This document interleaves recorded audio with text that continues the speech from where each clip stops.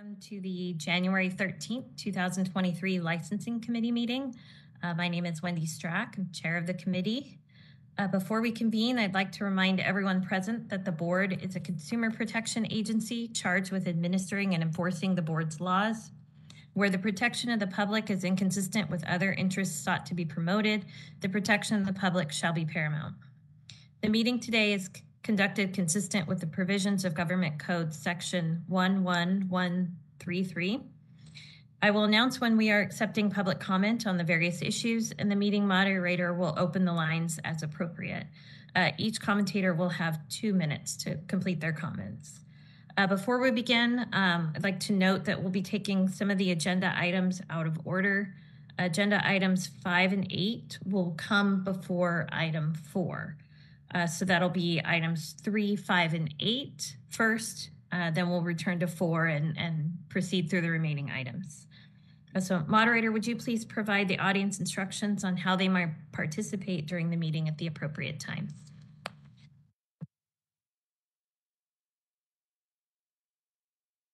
Certainly. At the time of public comment, we will display instructions as we are displaying now. Those in the attendance by WebEx can look for a question mark icon, typically in the lower right of your WebEx screen. Once you click that, it will open up a text box. You can put the word comment or I would like to make a comment and click send. That will inform us that you have your hand raised. The other option is to click on the hand icon, and that will also put you in the queue to make a comment. And if you are a dial-in user, you can press *3 to raise your hand. And each person will have 2 minutes. At that point, we will mute your microphone and move on to the next commenter. Thank you, moderator. I'd like to now officially call the meeting to order and ask Christina to do a roll call to establish a quorum. Good morning. Susan Friedman. Good morning, present. Wendy Strack. Good morning, Wendy Strack, public member. Eleanor Uribe.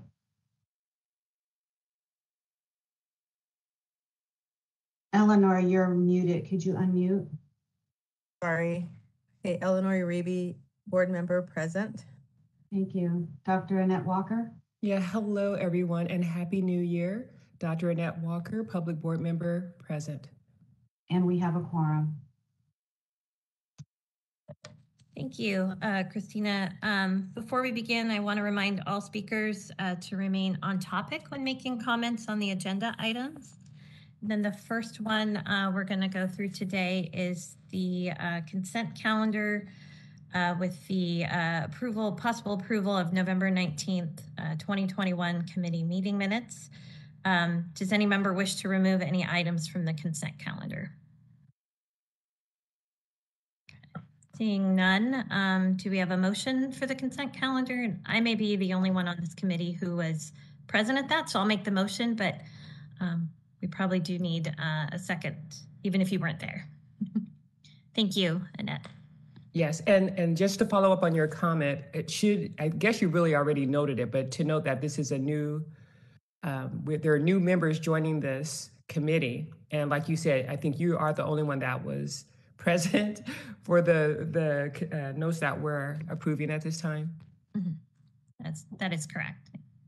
Thank you. I'd just like to note that the slide for the consent calendar states that this is for November 19th, 2022 committee minutes. The agenda reflects the correct date, November 19th, 2021. So I just want to make sure that we're going to make the correct motion for the year of those minutes. Yes, that would be great if the motion included the date. So we had that correct. And yes, you're correct. You can vote and you can have a motion on such minutes, even though you were not present at the meeting. You're just approving the record of the meeting, and you would rely on, of course, your other board members who were present that it was correct, and staff, of course, but we're just approving the record of the meeting. Okay, so then I'll restate the motion then to approve the November 19th, 2021 committee meeting minutes. I'll look Great. And Dr. Walker will second. Thank you. Are there any comments from the public? This is the moderator, and we are opening up the WebEx Q&A option to facilitate public comment. You can look for the question mark icon in the lower right of your computer screen or behind the 3-dot other options if you are on a smartphone, the smartphone app, or if you are a call-in user, you can press *3 to raise your hand. And anyone can raise their hand by clicking on the hand icon. Are there any comments on the minutes and the motion?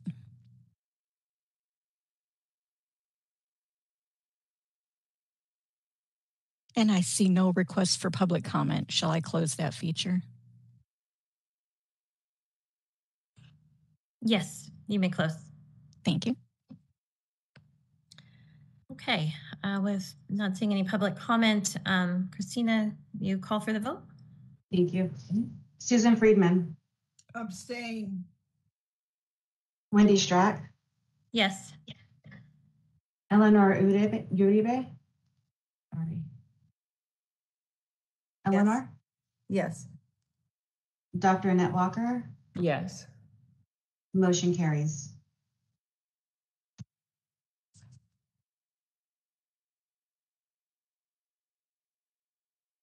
Thank you, Christina.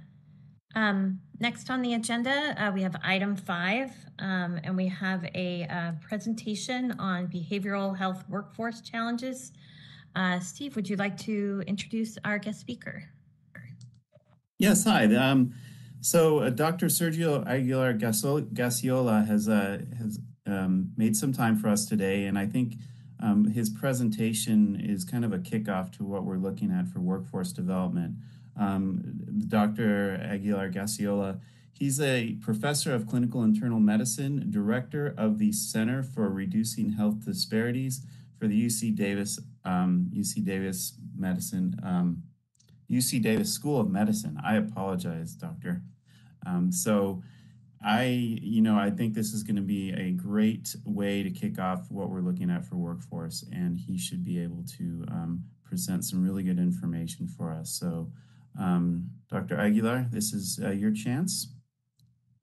Yeah, thank you, Steve, and good morning to everyone. I appreciate the opportunity to share some information. Let me see if I can. If Anne can show my slides. Yes, one moment while I get the correct PowerPoint up. And Steve, as a reminder, if you would be so kind as to put yourself on mute. Thank you. That will take care of the echo. All right, so I've got the correct PowerPoint displaying, and now I am pushing the presenter privileges to Dr. Aguilar Gasiola. Okay, thank you so much. I see that now. So this is the topic that I will be addressing, is to provide an overview of California's behavioral health workforce and to speak a little bit about challenges and recommendations.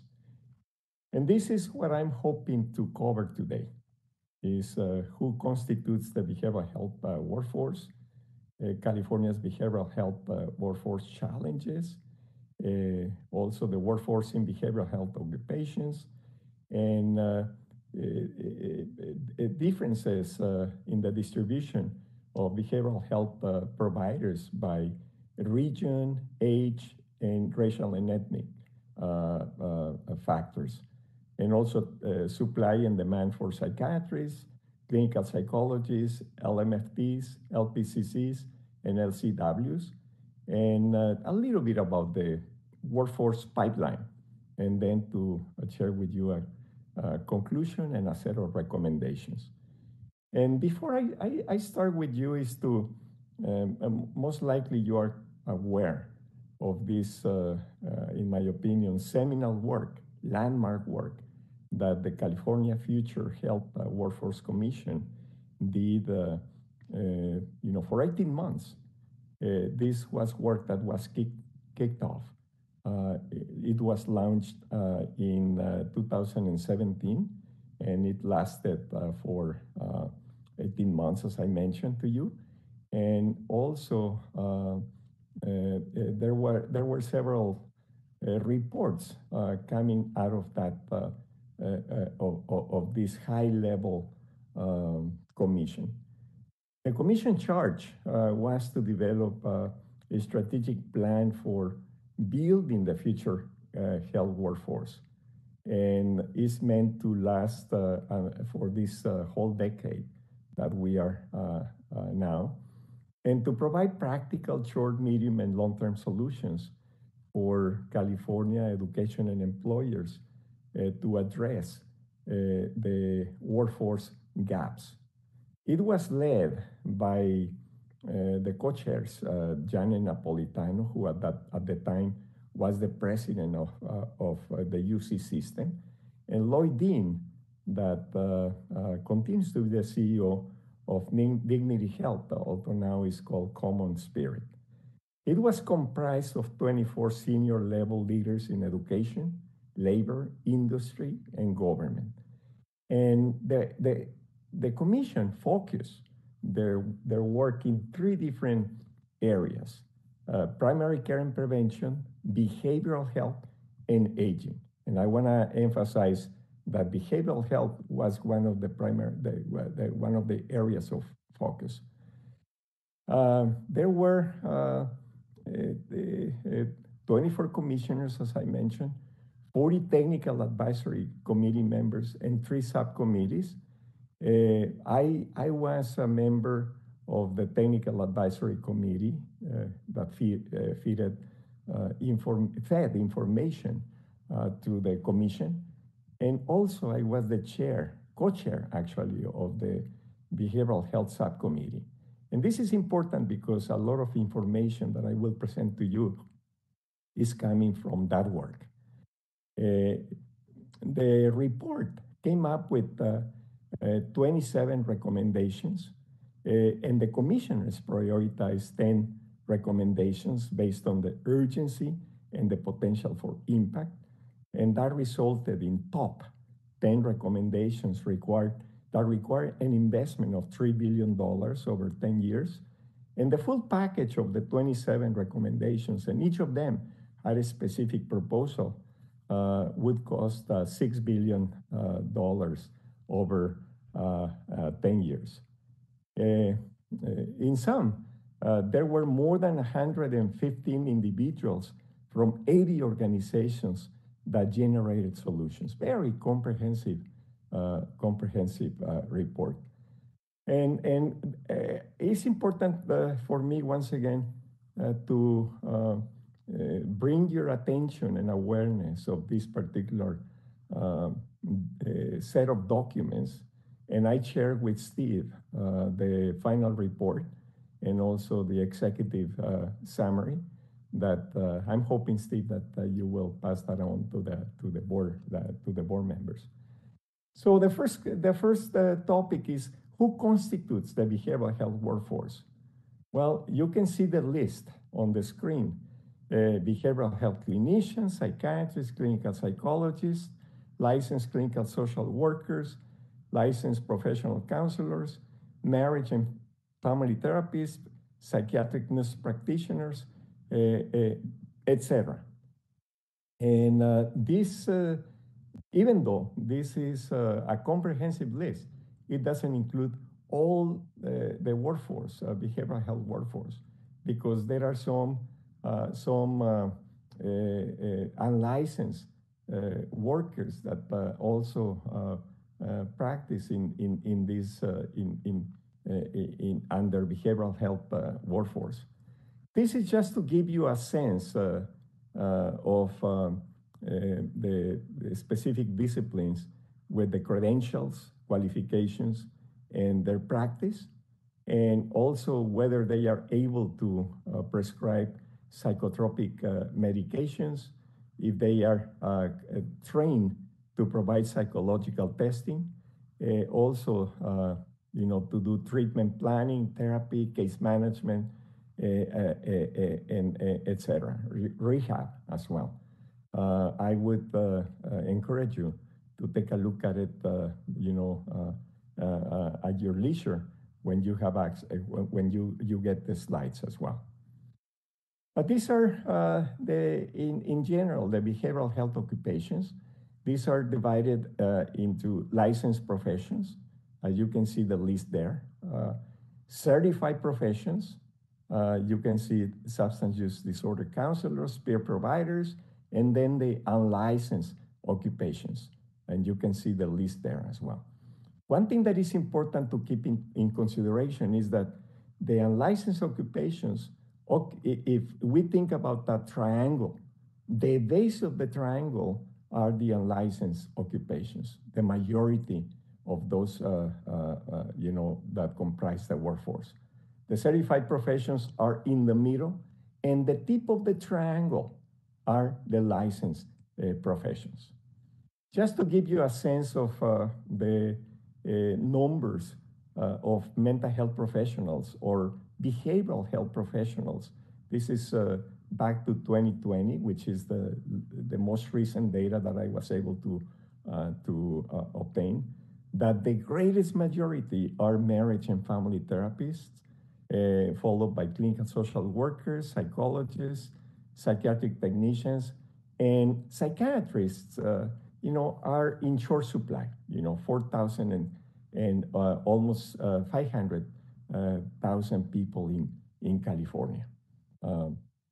This is another way of describing the distribution of licensed behavioral health professionals.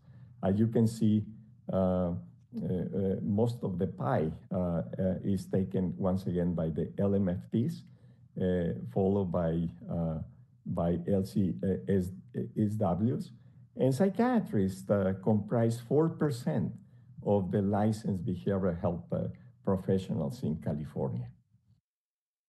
If I speak a little bit about psychiatrists, there is a very uneven distribution of psychiatrists by region.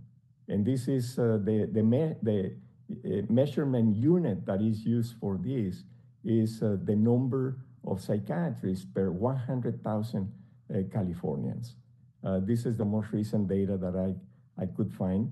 And that is, if you see that the greater Bay Area has more than twice as the staff of Orange County, Northern and Sierra, and Inland Empire, and the San Joaquin Valley. The San Joaquin Valley, as you can see at the bottom of this diagram, are with very few, relatively few psychiatrists by per 100,000 population.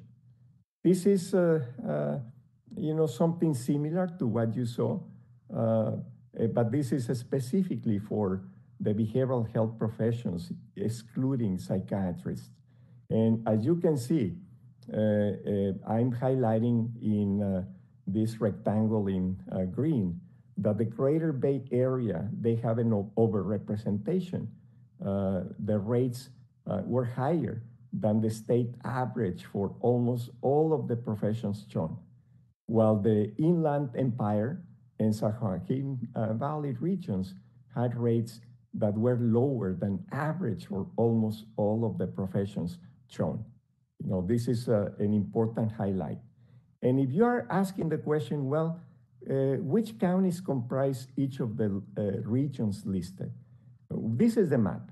So you can see here what goes into the Greater Bay Area region, the Central Coast, etc. The other thing that is important to mention is the age distribution, that is uneven as well. In three behavioral health professions, over 20% of the workforce is 60 years old or older. As you can see there, psychiatrists, clinical and counseling psychologists, and marriage and family therapists, they are older. And with unfortunately, with the experience with COVID, it is likely that retirement is going to be happening earlier. So that's going to have an impact on the workforce as well. On the other hand, in one profession, 35% of the workforce are young, under age 30 years of age, and this is specifically substance abuse disorder counselors. This is the distribution by race and ethnicity for psychiatrists, and as you can see here, the greatest majority are white, and Latinos are 25%, while the representation in the population is 40%. And you can see with Blacks, they are way underrepresented as well in relationship to the representation in the population, 3%, and in the population, they are roughly about 7%. This is race, ethnicity, once again, by non-prescribing behavioral health professionals. And as you can see here, by each of the professions, that the clinical counseling psychologists, the MFTs, the counselors, the social workers, and also substance abuse counselors are kind of overrepresented by whites, except perhaps the substance abuse counselors that is reaching, the representation in the population.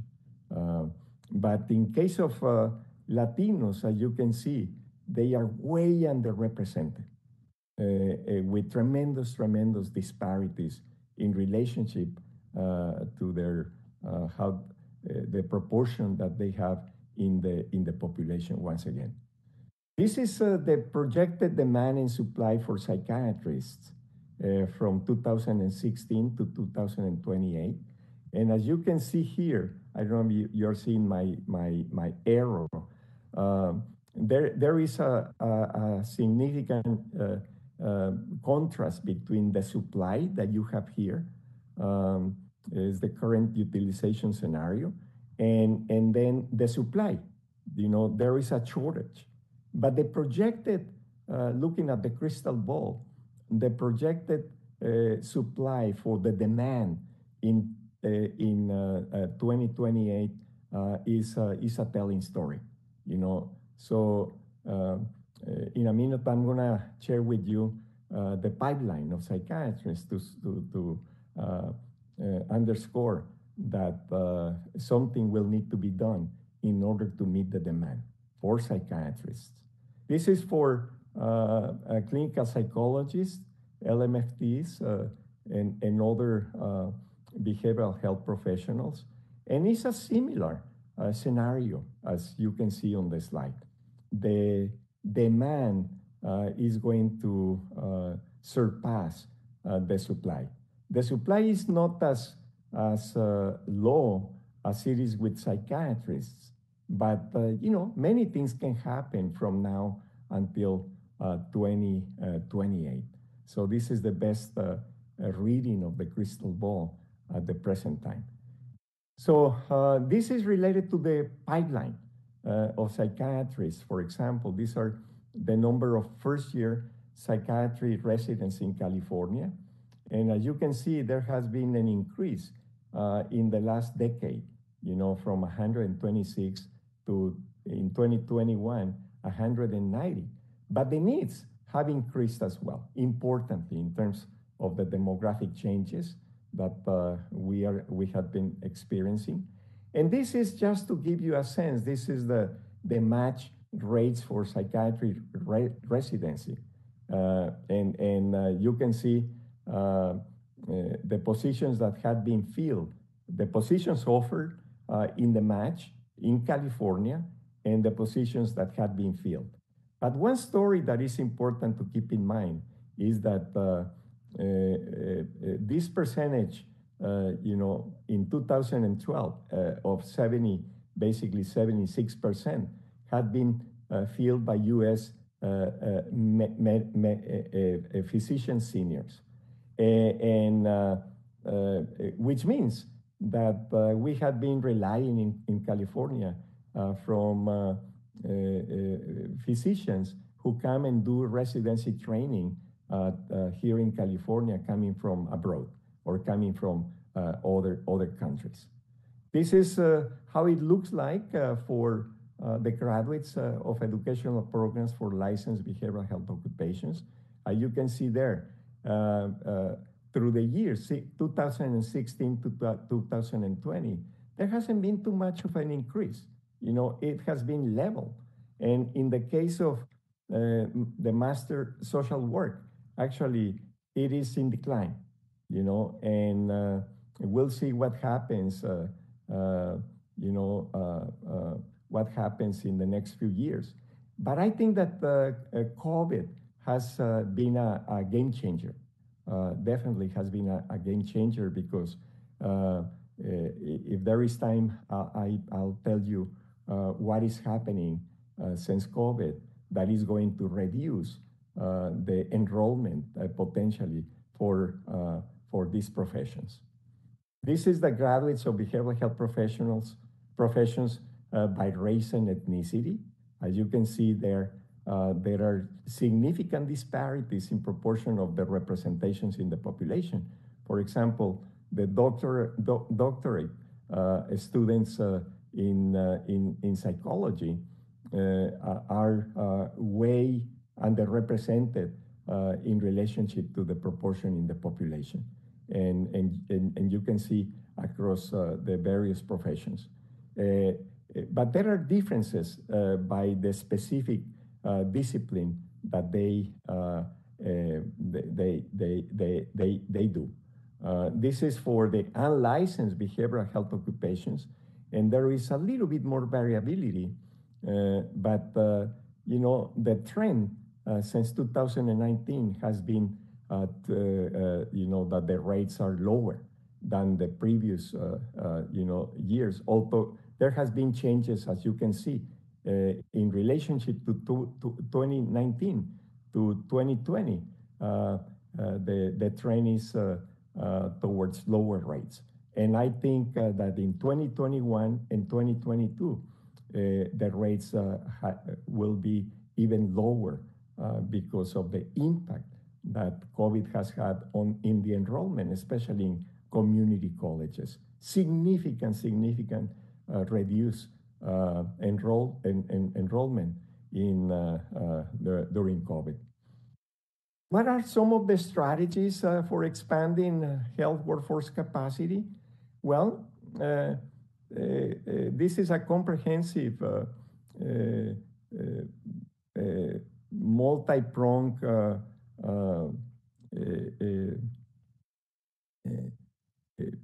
ways of addressing the issues for expanding the health workforce capacity. One of them is to enhance the education pipeline. And you can see some specific mechanisms that can be used to do that, and are being done actually in some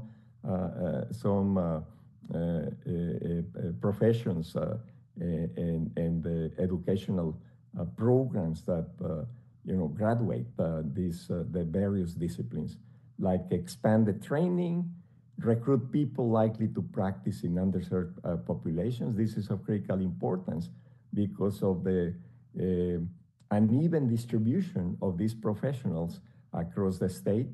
Prepared to care for underserved populations. I gave a similar talk a few months ago to legislators, especially the staff of the legislators through the Steinberg Institute. And they were very, very interested. They focused on loan repayment, for example, which it deals with recruit and retain clinicians. The retention of clinicians is very challenging.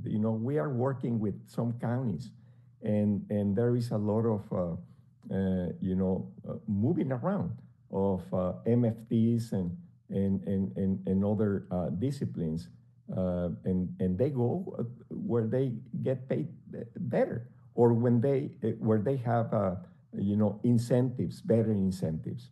It is not just related to income; it's related to other things as well. So, and the recruit and retain clinicians, loan repayment, other incentive programs, and support for their practices is of critical importance. Also, another strategy is maximize the existing workforce, and there are several issues related to that, from payment reform to state practice regulation, to delivery reform as well, and to technology. I just had a conversation prior to this meeting with a group that we had been meeting since March of 2020. And we had been working with CalHOPE. This is a remarkable initiative for the state of California through the Department of Healthcare Services. And we were talking about the importance of technology.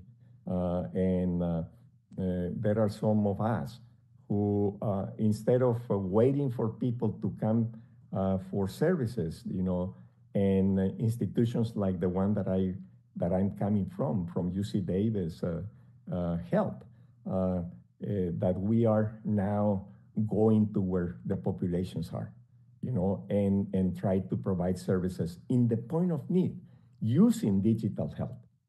So there are differences now, and COVID has really prompted us to rethink the way in which we provide services.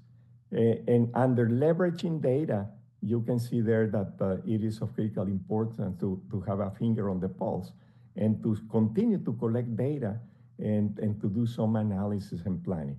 Something that it would be great for your board is that whereas it is relatively, data on psychiatrists can be obtained.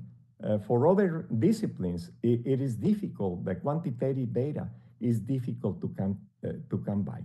So something for you to consider. So what are some of the conclusions? Well, some regions of California have small numbers of behavioral health professionals per capita relative to the state overall. Many behavioral health professionals are at or near retirement age. This is going to have an impact, and COVID has prompted even more plans for retirement. The behavioral workforce does not reflect the racial, ethnic, and linguistic diversity of the state's population, especially in professions that require a doctoral degree. Because of the lack of time, I didn't address the differences by language, which are of critical importance as well, especially in the rural areas. Numbers of graduates of educational programs will not be sufficient to replace the retirees or meet growing demand for the behavioral health services. And existing sources of data are not sufficient to fully assess California's recommendations health workforce needs. These are a few recommendations, and then I have other recommendations, is to invest in behavioral health professions, education pipeline programs, which focus primarily on underrepresented and low-income persons, especially at the college and post-bac levels. Increase funding for psychiatric residency programs and psychiatric nurse practitioner education programs, which was one of the emphases of the work that the commission did.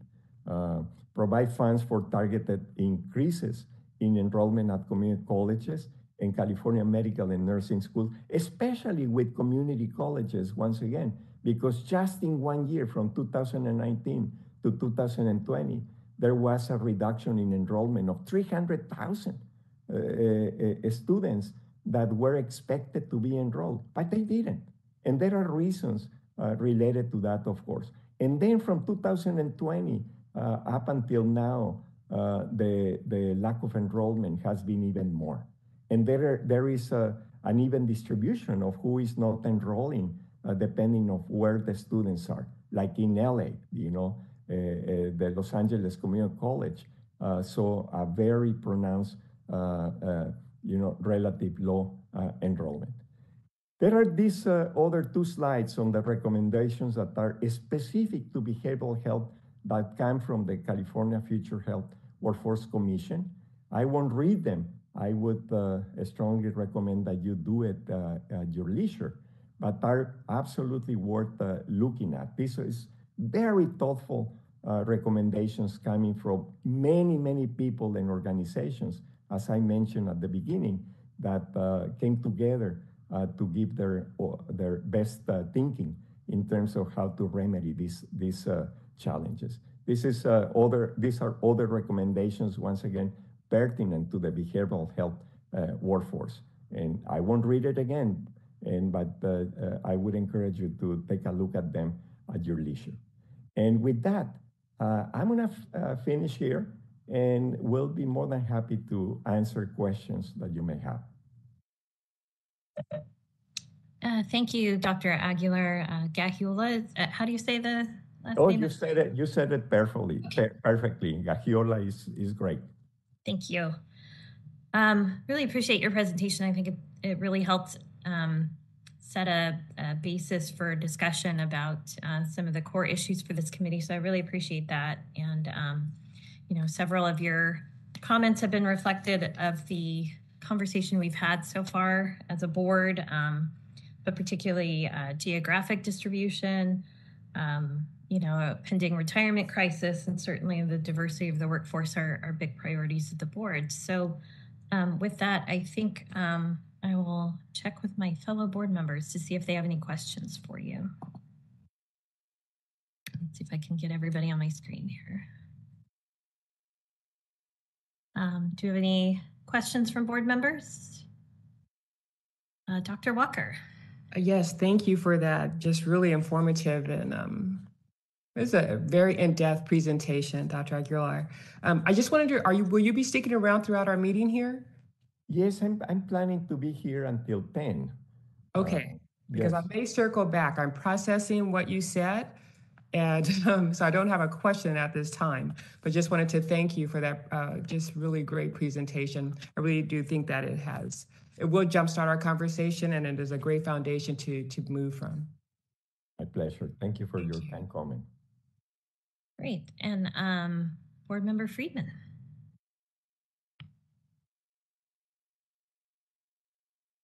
We can't hear you. Board Member Friedman, you may need to unmute your microphone. I sent you a request. Sorry. Perfect. Sorry. Thank you so much. We really appreciate your being here and sharing all of these ideas, which of course are ideas that we have all been thinking about ourselves in a way. And so I'm curious about two things. One, is there any particular money in the new budget that the governor is proposing? And we had all this money, we had tons and tons of money, and then suddenly now we are in a deficit somehow or other. But I'm wondering if there is money in there, because we need to have money to attract these people who are of different ethnicities, different languages. We need to go to the schools, talk to these people, and we need to have the right people talking to them. We can't just have anyone going. We need to have the right people talking and explaining the need and explaining somebody available to talk to them if they're interested, and the fact that there's money available for them to go to school. If we don't supply the money, they're not going to go because they don't have the money. Yeah, no, that's a great point, and I totally agree with you. Resources are needed in order to deal with these, currently significant shortages, and things are going to get worse, given the forecasting that has been done. And the answer is yes, there is some money, not enough.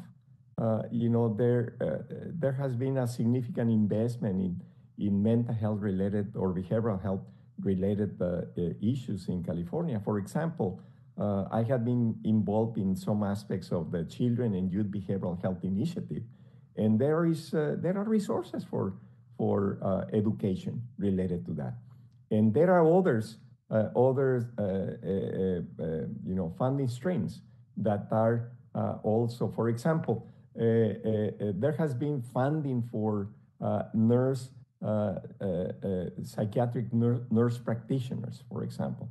There has been a lot of emphasis on that, and there are foundations here in California, like the California Healthcare Foundation, that are providing resources, along with others. It's not the only foundation, to really beef up the psychiatric nurse practitioners, because it's one of the gaps that was identified by the California Future Workforce Health Workforce Commission. One thing that I would suggest, board member Friedman, is that you go to if you haven't seen the report of the commission, I would strongly recommend that you do, because there are 27 recommendations, and some of them are related to behavioral health. And each of those recommendations have a specific proposal, for funding. And what is needed is advocacy, is to advocate for the state of California and to other, agencies to put, to get funding. So I would strongly recommend that you take a look at it, because there is a lot of work that has been done, and it is just, requires advocacy. But I cannot agree more. More funding is needed. I'm curious if you have a list of those, or if it's in the report, a list of those organizations that you mentioned that would be able to be at least going out there and advocating. It should be in the report. Okay, if not, someone from your board can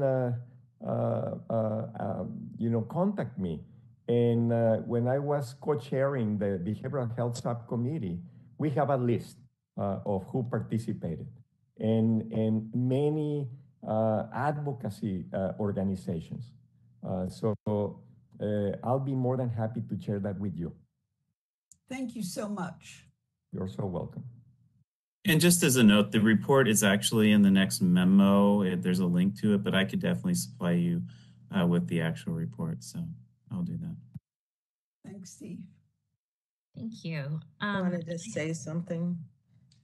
Oh, Just to preface I'm noticing that my internet connection's not the best. So, but I just wanted to thank you, Doctor, for that presentation. It's kind of what I had thought it would be. Can you hear me? Yes, I can hear you. Okay, Yes. sorry, you guys kind of disappear. Yeah, so I'm in the Central Valley, and we do have a big challenge. We have a very diverse community here with, I'd say, probably 80, 90 plus different languages.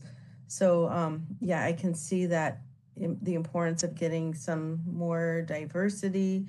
And then also we run into the challenge of translation. Like currently I'm working in like in a jail, and it's, people, just having translation services, and then, diversity issues, so that's so important. And then also, I don't know if they talked about like mentoring, in there, but I think, and then I noticed in there was the different populations, and I saw at one point the Native Americans, and that just kind of dropped off, because I know just in higher education in itself, it's just so low. But yeah, I would like to see how the points connect, given your report, and how it kind of comes down as far as ways that we can better advocate. Yeah, no, thank you so much for those comments, and all of them resonate with me, board member Uribe. And I'm so glad that you are representing the Central Valley. I have a soft spot for the Central Valley. I spent 15 years of my family and my life in Fresno. Actually, I was a professor.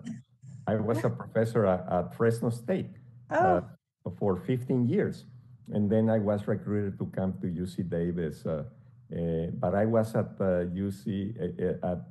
Fresno State up until 2005, and I did population-based studies while I was there with people of let's say, for example, Mexican origin in Fresno County. So it was a county-wide study. And I'm very aware of the incredible needs that we have in the Valley. And the incredible disparities also in so many different levels. And I'm delighted that you are from the Valley, and and that you are a part of the board, because usually it is not common that in boards that I either belong to or that I'm aware that there is representation precisely from the Valley. So bravo to the board and to you for participating.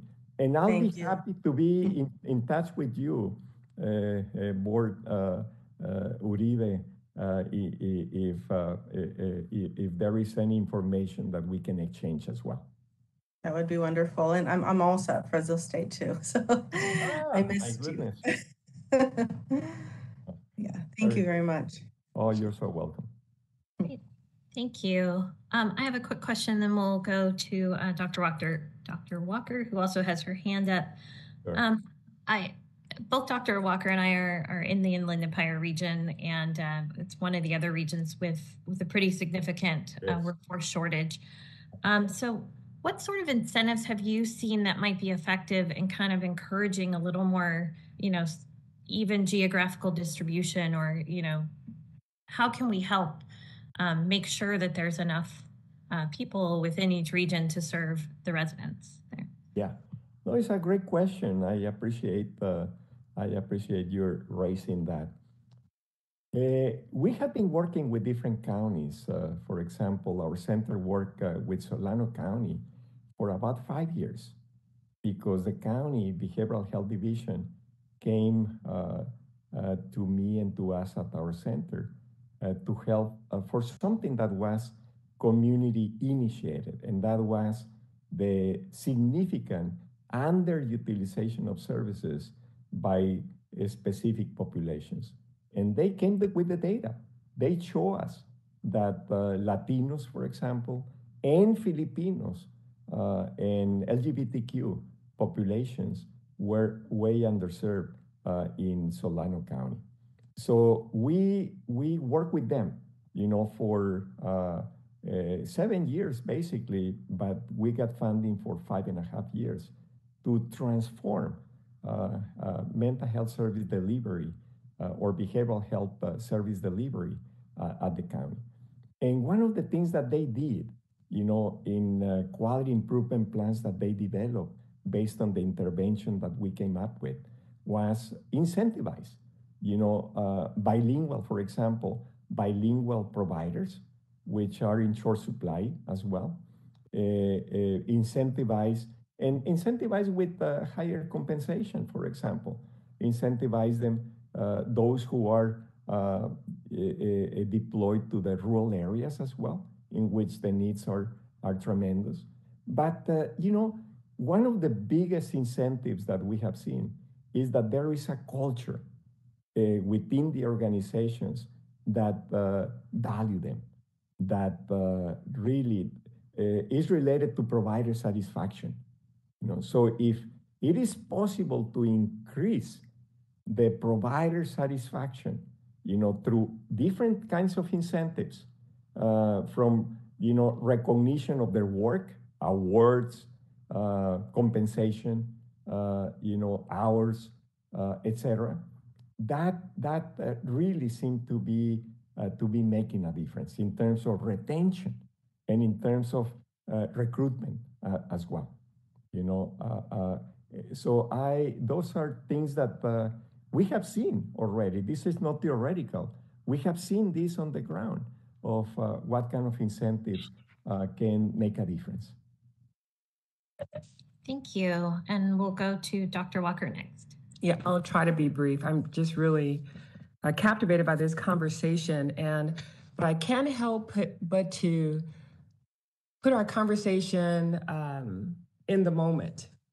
I know we're looking at addressing gaps, but when we're looking at protecting the population and communities that we serve, they're hurting right now. So there is a need that we need to address like today.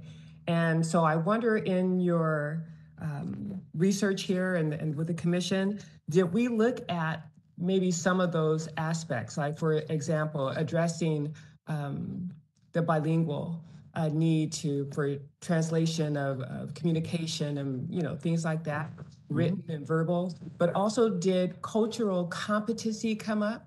I mean, we have to address those needs right now. And I just wondered, did that come up? Because there are things that we can do right now with curriculum and then, enrollment and educational training, best practices. What came up? Yeah, thank you for that really good question. And you are absolutely right. The need is now. And our communities are hurting, especially after going through these most remarkable years of COVID. The mental health crisis is all over, and especially in children and youth, but across all the age groups as well. And it happens at the in the rural areas, the urban areas, the suburban areas. It just is pervasive.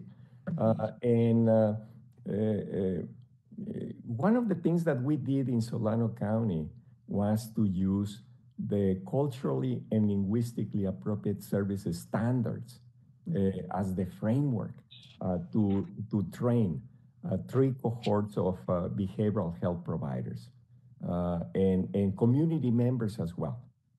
Actually, we purposefully included in the trainees, representatives from different sectors. It wasn't not only the behavioral health division of the county and the community partners that they are working with, that they have also providers, but also representatives from schools, churches, law enforcement, transportation, which are the services that people who are unable to receive services that they go to, social services, for example. So it is important to work with all of these sectors. And right now, I'm very, very pleased actually to share with all of you that the intervention and the evidence that we created of working with Solano County is scaled up through what we call a learning collaborative of training representatives of about 40 counties that they have said, we want to learn about, the class standards, the development of the quality improvement plans or action plans. And if you invite me in the future, I'll be happy to share with you more about that. And I just gave a talk 2 days ago, on Tuesday, to representatives of 40 counties, once again, on this very topic that you're talking about, and I'm very proud of that effort. It was not only us, it was a collective effort, starting with the county behavioral health division and community partners and a lot of community leaders, and along with us as well, but we collectively responded to the question as to whether it is possible to advance mental health equity with historically underserved populations using community-based approaches. But we used the class standards as the main framework for the interventions that were made and continue to be made, by the way. No, I appreciate that. And just while I'm thinking about it, I think, Steve, if you're listening to me, I think this may be maybe something that this board may recommend that staff follow up with. And I'm just throwing this out there. I'm not saying that this is what we need to do, but just building on what we just heard, maybe this is where the board could be proactive and start to advocate for, because we know how long it takes to create policy and move things along that way. But if we could start to advocate and build some momentum here and looking at the strategies that were just mentioned, then maybe we could push the move or start the movement to use some of those community-based approaches and practices to further the culturally competent training to others, because that's something that can help the need of those that need it the most right now. If we can use what we have, we know what we're lacking, but if we have to use the workforce that we have the best way that we possibly can, and to give them incentives, not to add more to their plate, but to give them incentives to take on this cultural competency piece so that they can open their doors and extend their reach to more people in these, to fill the gaps, if you will, at least with some increased services. But we need to get that cultural competency piece in there, because it's, and this way we're servicing and we're helping the professionals to help them be better trained to service the people that walk through their doors, so that they have the tools and competency that they need and not feel like they have to turn people away. You know what I'm saying? Because they really don't have the tools to the trades to really service them as best as possible. So we don't want that. But yeah, I cannot. Yes, I'm sorry to interrupt you. No problem. But I cannot agree more with you. Board member Uribe, who lives in the Central Valley, I'm sure that we both share the views that there are this high proportion of people who are monolingual, let's say monolingual Spanish speakers, and who speak other languages, indigenous languages like Mixteco, or there is some Hmong, Punjabi in the county that are almost totally with lack of services, and with the workforce that we have, as we saw the differences by race and ethnicity in the existing workforce. One of the things that we ought to do is to provide trainings in cultural linguistic competence. Yeah. So that workforce, because it's comprised primarily of white folks, is to sensitize them and to equip them with skills that they will really provide more effective services for those in need. Yeah, and we need to partner with other agencies. I'm sure you're familiar with social marketing. There are means and ways to get this information out to communities that, where language is an impact. So we could talk about this forever, but I would hope that this committee would take away some of the thoughts and ideas that you just shared, and that I think we could move on this, in 2023 with the BBS to advance some of these strategies that you're mentioning. Yes, yeah. I want to thank you again for this opportunity to share with you, and for your excellent questions and comments. And I'm sorry that I have to leave. I have another meeting right now, but we'd love to keep in touch. And if I can be of any help in the future, please let me know. Thank you so much for being here. I think we all appreciate your contributions and conversation this morning. Thank you. Thank you. Thank you.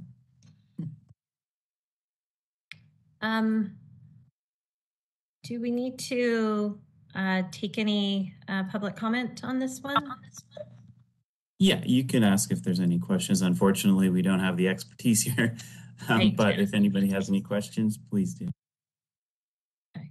Moderator, are there any questions? Well, I did want to point out that committee member Susan Friedman has her hand up. I don't know if that's fresh or remaining from last time. Oh, I can't. I'm sorry.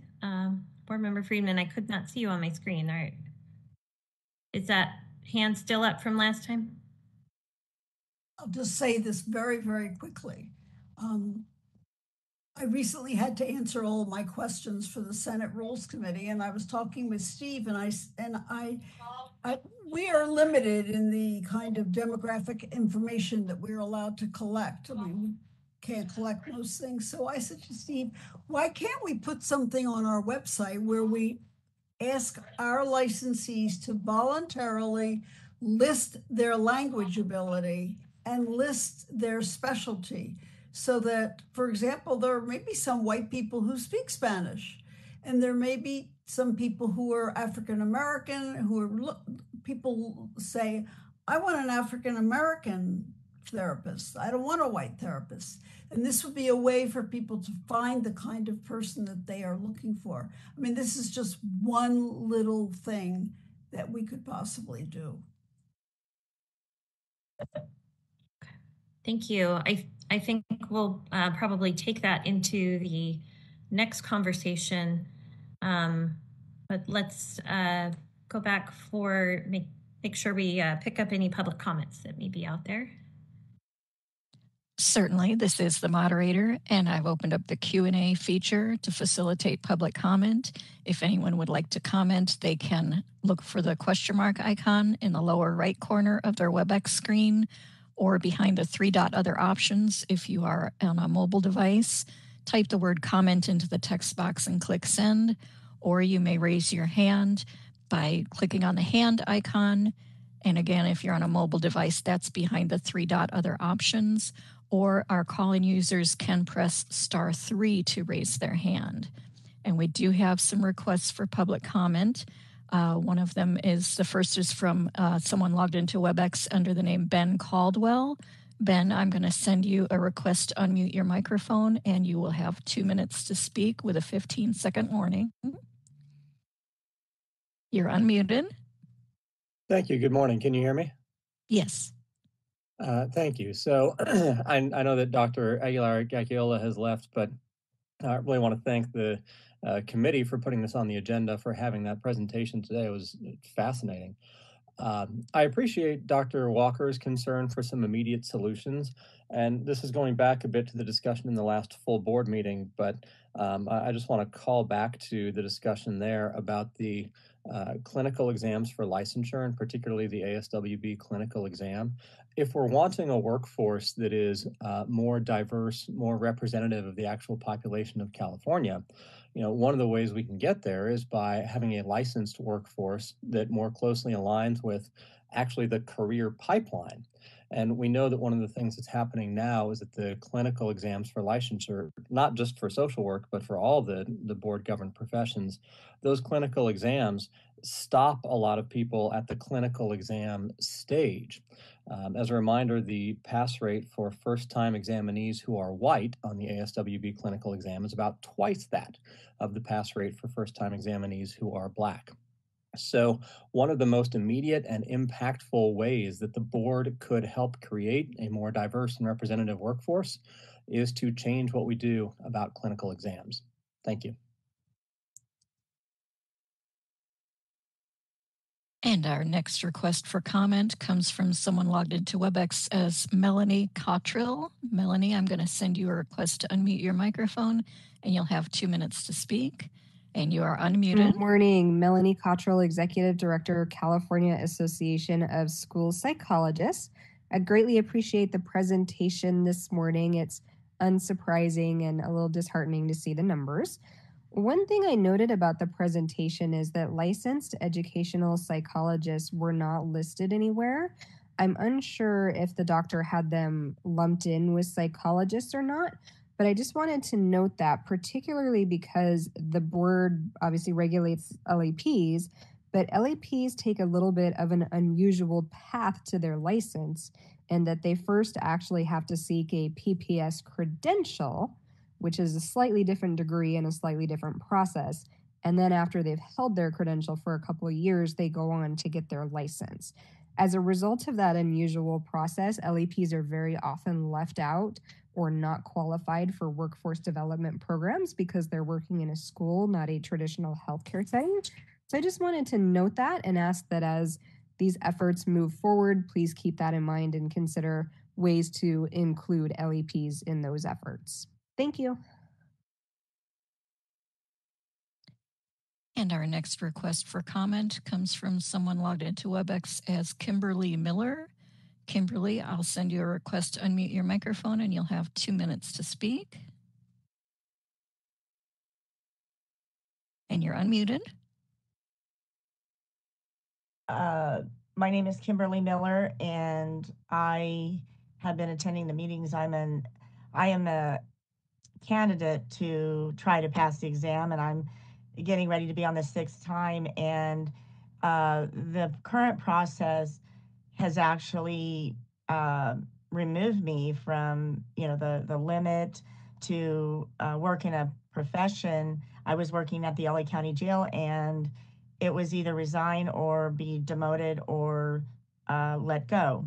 And that is one of the barriers as well, is that we can lose our jobs over what Ben Caldwell was saying. And that is one of the big barriers, as well as the cost of education, the pay, and also the big one that I have is the treatment of workers in the institutions and agencies by supervisors, and the hierarchy. There's a lot of, I would almost line it up with abuse.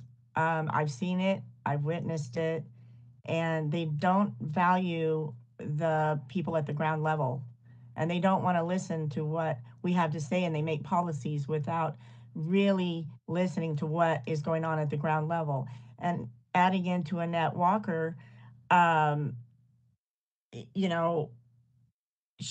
some stuff that needs to be done right now, especially with ethnicities who are incarcerated, and a lot of people are quitting that area, and there needs to be more emphasis right now on co-occurring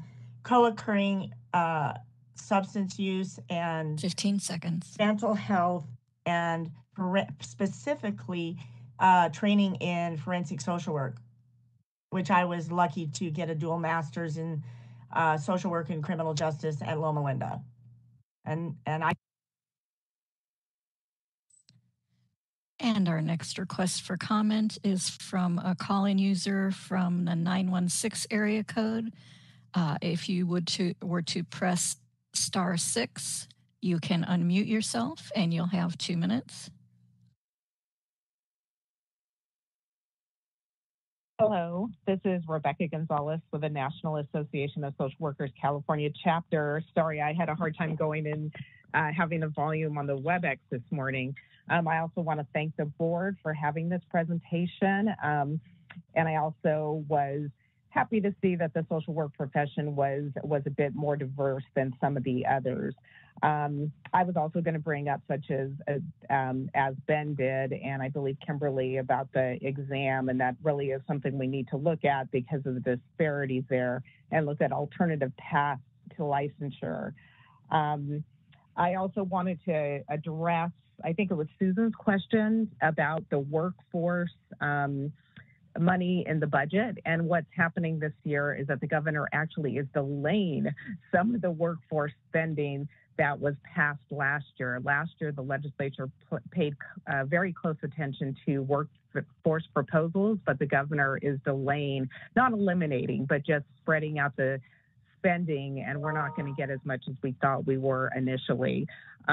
And also, just so the board knows, I am continuing to advocate to get that funding now, and the other professional associations that usually call in are also active in that space. Lastly, just as a way to reach more students of color, and this is probably obvious, and it probably happens more now than it did, but when I was in high school, for example, neither of my parents graduated from college, so I didn't have a very good idea of what professions are out there. And so I think it's just really important that we get clinicians of color that go and speak to high schools and are that role model for students, and even letting them know that there are opportunities out there. Thank you. And I see no further requests for public comment. Shall I close that feature? Shall I close public comment? Yes, sorry. That's okay. And Wendy, can I just make a quick comment?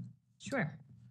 Yeah, just before we move on, because we're going to be talking about workforce and what the board can do. And Dr.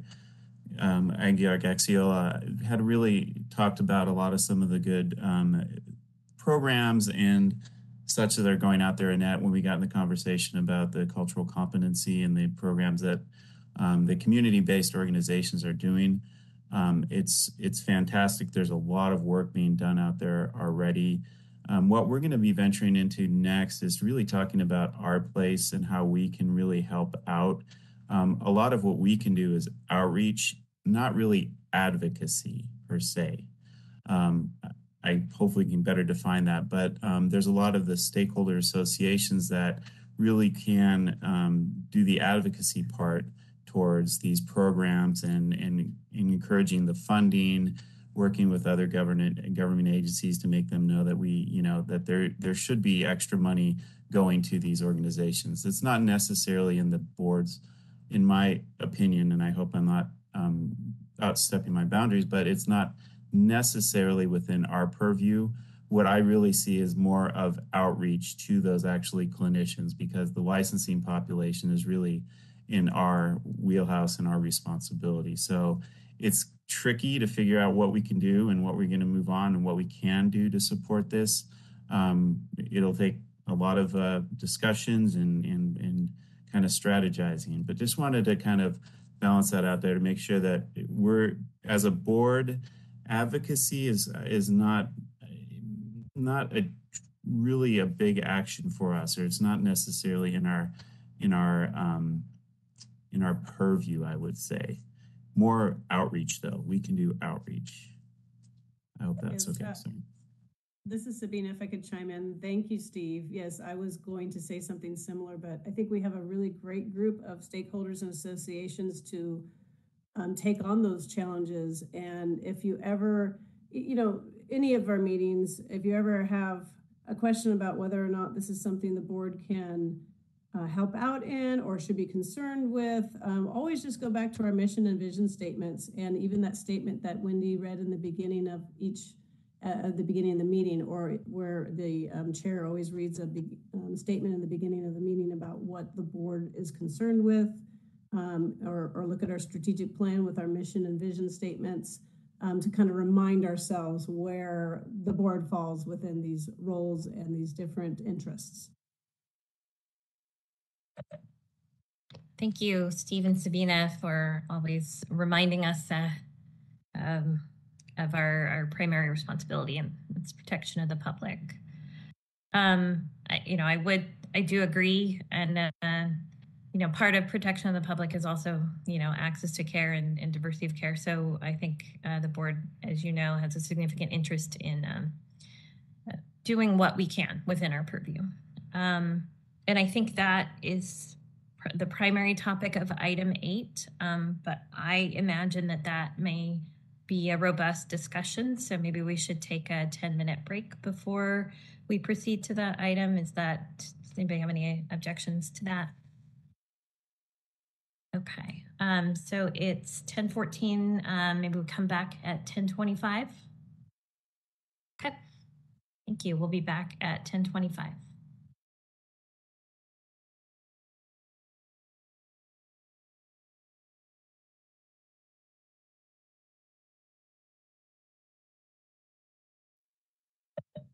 Okay, do we have all of our board members back from the break?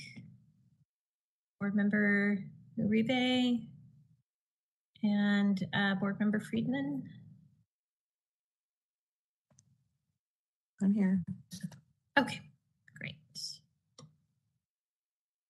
There we go. Okay. We are back from the break and ready to proceed with agenda item 8, which is discussion and possible recommendation regarding workforce development action plan. And Steve, I'll turn it over to you. Thank you. So as you saw in that presentation, there's a lot of work ahead of us, and there's a lot of stuff to be done, not just by us, but a lot of other organizations. But I know that all the board members, I know you've expressed you're very eager to begin the process. So this is what we're trying to do here. Is there's a lot of possibilities where we can help to affect the workforce and increase the workforce. And my goal of what we're my goal in this presentation is just to kind of give you an idea of what I'm thinking we can kind of focus on. And then from here, after our discussion here, the plan is to really come down with a strategic plan, in essence, to what we can do in this licensing committee and in the board to actually, be proactive and help out with this workforce shortage and ensuring that Californians do have access to care. Because, as I said in my report, public protection is our main mandate for the board. But in my view, I consider that access to care is also a public protection issue too, because if you don't have the care or access to care, culturally competent care too, that we're going to have Californians that are in jeopardy and in not getting the necessary mental health services they need, which is not good. The report that the doctor was actually mentioning, I did put a link to it in the memo. I could provide a copy of that also to the board members afterwards. And it's, like he said, there's a whole bunch of different strategic plans that they've already laid out. And in the one slide he was showing, there was 4 real kind of components to the action steps, and that's was enhancing the educational pipeline, the recruitment and retention of licensees, leveraging data, and maximizing the workforce. What been mulling over this to figure out, how should we as a board kind of focus our attention? And really, it does kind of relate to those 4 steps, except for maximizing the workforce. And what I was wanting us to focus on is first of all, looking at the data, because that's where we really have to find out, where are the issues, where are the gaps, and that's the only way we can actually utilize our resources, I think, efficiently to help out in the workforce shortage. The next step is looking at reducing barriers, and really that kind of ties in. We'll have to see what the actual different strategic action items they have in the report, but it does kind of go in with the pipeline. The licensing pipeline. We really want to make sure that there's not any undue burdensome barriers in the way of people becoming licensed. And then lastly, I want us to focus on the recruitment and retention. Like he said like was presented in the slides, we're probably coming up with a lot of retirees pretty soon. And we need to make sure that not only for retirees, but also clinicians that are out there that are getting overworked and deciding not to proceed on with becoming licensed. We need to make sure that we can do all we can to encourage them to either stay in the profession or, work as a supervisor. So those are kind of the 3 focus: data analysis, reducing barriers, and record retention. Now, the ideas, there's a lot of ideas that we've been floating around talking about it in-house here. And I've kind of laid out some of the ideas that we currently have. Or some of the action items. We are working on some of these already. So the data analysis, what we really are going to do is partner with the Healthcare Access and Information group to get better data. And currently right now, they are actually collecting the data from our licensees on the renewal process. And this is actually, I'm really excited to be able to eventually dive into this. The data was started to collect last July. So it's starting to come in, and this will get us a better idea of how basically the demographics of our licensees and also utilizations of where our licensees are working, what county, what type of agencies. So that's going to be really helpful for us to move forward. Additionally, I want to look at our data, just the licensing data. It's pretty basic, but kind of identifying where the dropout rates are. I don't know if that's the proper term. I'm claiming it dropout rates, but want to take a look at how where we see people really just stopping the licensure process. Is it, when they initially get their registration, how many registrants are not deciding to carry on towards licensure? Or, are we having issues with the clinical exam? How many people forget, don't continue on to licensure because of the exam? There's various other data points I want to look at, but I think we need to take a real deeper look at that so we can kind of identify some of the just the basic, basic processing and license pathway barriers, and looking for ways to assist in that. Additionally, it was brought up, we had the ASWB exam, the clinical exam. They came out with the demographic data in our meeting, in the board meeting last November. We are currently we're working with the Office of Professional Examination Services to begin collecting data on our own exams. We'll be looking at the possibility of doing that, and that will be presented. It could be the board meeting, but that's going to be necessary. It's going to be critical data for us to see. Once again, on data, we have to understand can be interpreted so many different ways. So once we get this data, it's going to take some really good conversations to figure out, what the issues really are. So that's with data collection. Reducing barriers. Once again, real basic, wanted to look internally at our paper process and our application process. What's causing people to have, issues in getting through to licensure? We want to look even deeper, and I'm not sure how to do this yet, but we'll be looking at it. Looking at reasons why people aren't able to meet the educational requirements for licensure. And additionally, trying to look at my notes here, sorry. Additionally, also thinking of ways that we can reduce those barriers. And some of the things we mentioned in the report is considering looking at the fees that we charge, maybe some financial burden. The financial burden may keep people out of moving on towards licensure or staying in the profession. Looking for ways to ease the burden of supervisors. If they are maybe just in it to supervise, maybe we can look at easing the continuing education credits for them, so it kind of encourages them to stay as a supervisor and help out with the kind of pipeline, the licensure pipeline. Additionally, looking at the reducing barriers, one of the big items would be to actually really review our licensure requirements and see if there's anything that we really identify as something that's keeping people out of the profession. With the key caveat, if we want to make any decisions, we have to really keep that thought of public protection in there, and making sure that, I guess, in all with the barriers to license, we want to make sure that it's an equitable process, but that maintains public protection. It's kind of the overall arching idea for looking at reducing barriers. On the third one, recruitment and retention.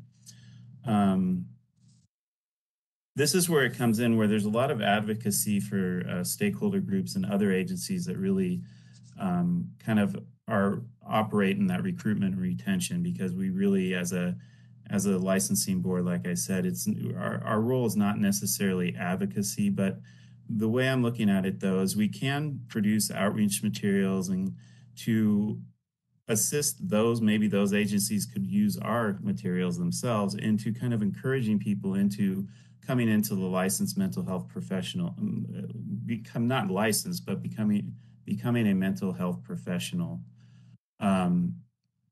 So that's one of the ways we can actually assist in that, really producing outreach materials, performing outreach too. Currently right now, we do outreach to college master levels, people that are about to graduate, but we've never really done any, outreach to people in a bachelor's degree or even high school. Unfortunately, that does require resources, so that is very restrictive for us, but I think what we need to do is keep looking, for opportunities like that and kind of weigh it out of what we actually can do. But I think outreach is going to be very important to help with this, with the workforce shortage. Additionally, we're definitely going to support all the activities that HCI is doing, like was mentioned before, the Children and Youth Behavioral Health Initiative and the loans and scholarship and grants.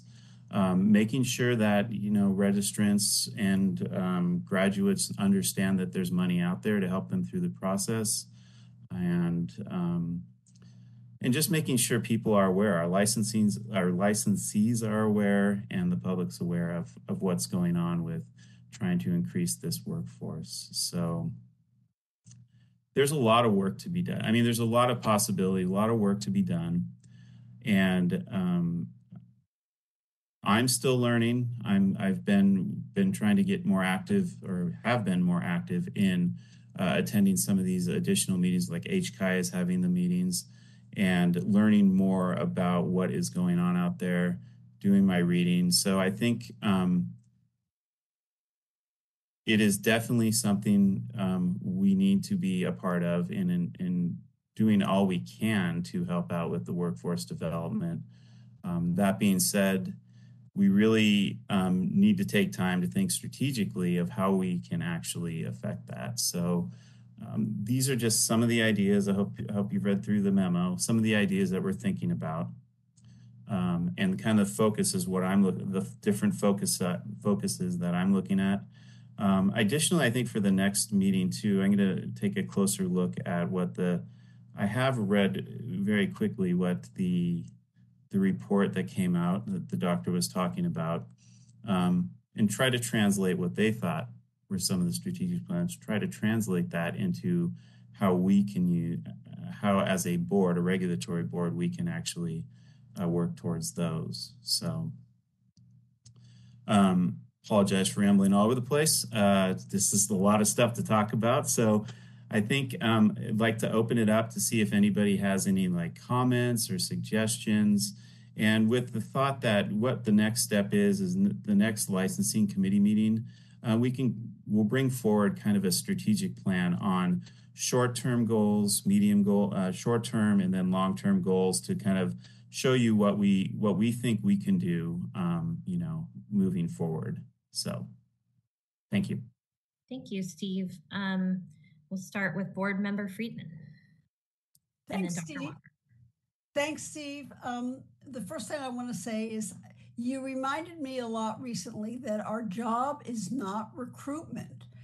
So if our job is not recruitment, either one, we need to get our job definition changed, and maybe that requires legislation if they really think it's important that we deal with recruitment, because getting people who are retired or getting new people, all of that's recruitment. And if that's not our job, then we have to figure out how to do it. What I was going to say is one thing that we could do, I feel very strongly about this, that when you send someone who really captures the attention of the students, they pay attention.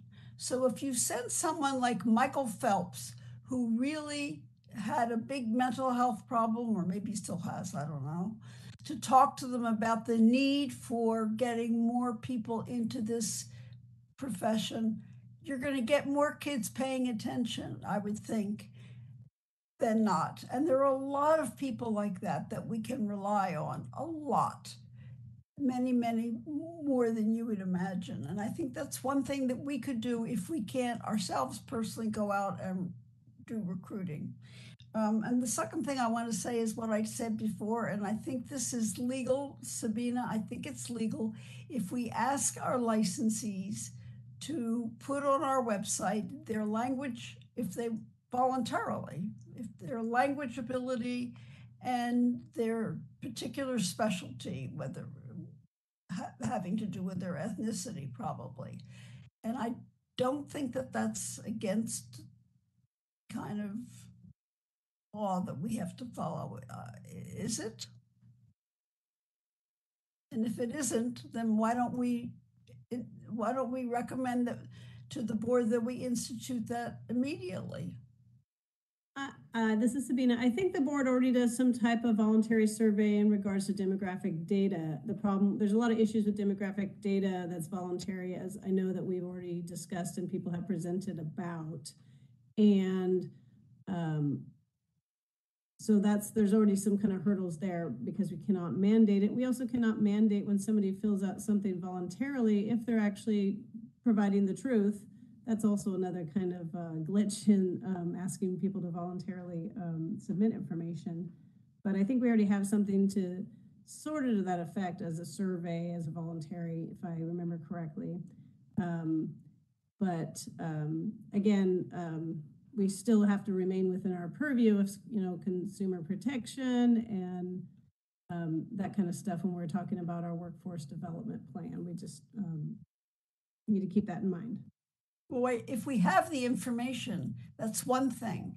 But, sorry, if we have the information, that's one thing. What I'm suggesting is that we ask our licensees if they want to volunteer a language that they speak or a specialty that they have, having to deal with ethnicity probably, but anything else. And that they could put that on our website, because having the information is one thing, but not putting it on the website would be useless.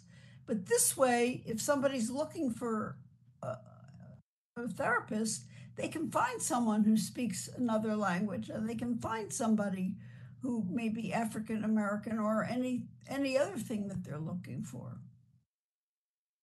Oh, I understand what you're trying to say now. Yeah, that characteristics like that are protected classes, and I'm not sure legally if we can just be putting that kind of information out there. That is, again, I'm sure they would people might already have their own websites that might have pictures of them or information about them personally that can help someone choose a therapist that would be more appropriate for them or who they may feel comfortable with. And again, our job is to make sure that our therapists and practitioners are safe to practice and that are protecting our consumers as best to our ability. Maybe that's something an association might be interested in, making some kind of directory. Okay. And Susan, we can take on, I can definitely look more into that and talk with legal and maybe the stakeholders too, to see what the value. The other thing kind of to mention too with our website, unfortunately, I think our audience really is, and it should be focused on primarily licensees, because that's what we're here for. That's our job.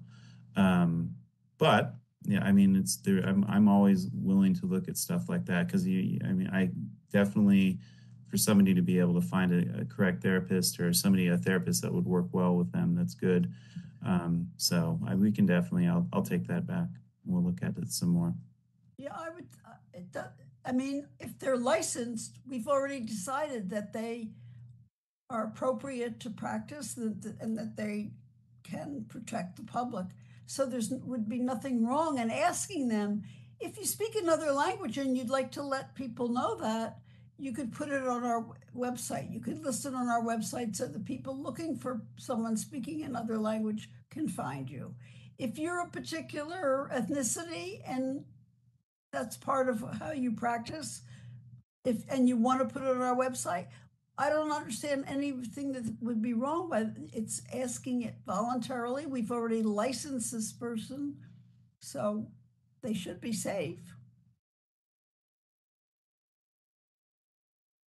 Okay, thank you, Board Member Friedman. Dr. Walker. Thank you, Wendy. Just really quickly, before I make my comments, I wanted to let Susan know that I hear you clearly. And I'm hoping that, given what Steve said, that we were going to dig a little bit deeper in the board's data to see what we have there and know what we're working with. So my thought is once we know more, we might be able to do more based on what legal helps us or assists us with and keeping and staying within our boundaries. But I'm hoping that Steve will bring that information forward really soon, Susan, because I am a Spanish-speaking African-American educator. And the first day I walked in as a substitute teacher, as I was working on my credentialing, I was in a newcomers class, and the African American principal looked at me and asked me, well, I don't know if it was a comment or I don't remember if it was a question. She's like, well, I hope you speak Spanish. And I'm like, well, as a matter of fact, I do. But if no one had asked me and I didn't really know what I was stepping into, the information may not have gone out there. And therein lies my bilingual classroom elementary experience as a teacher, which I didn't go in thinking that I would use that, but it was meant to be, right? So, so I hear you clearly, and hopefully we'll be able to circle back and get more information based on the questions that you asked today, okay? So I just wanted to say that. And for my comments, Steve, thank you for your comments. And so I just wanted to circle back on what I brought forth earlier with culturally competent training, if you will, based on our presenters' information. So, and coupled with the public comments, I'm hoping that you'll bring back and work with staff and bring back some of the things that we can do right here, right now, based on partnering and using community-based approaches for intervention. And I can imagine that we can take some of this stuff into the schools where, again, me not being clear on where our boundaries are at this point, where we might be able to share our thoughts on what that curriculum looks like, community-based curriculum, and understanding what they're getting right now so that we can identify those gaps to see where we can be proactive and utilizing the influence that we have as a board. Does that make any sense? Yeah, it makes sense. And just that's a tough one.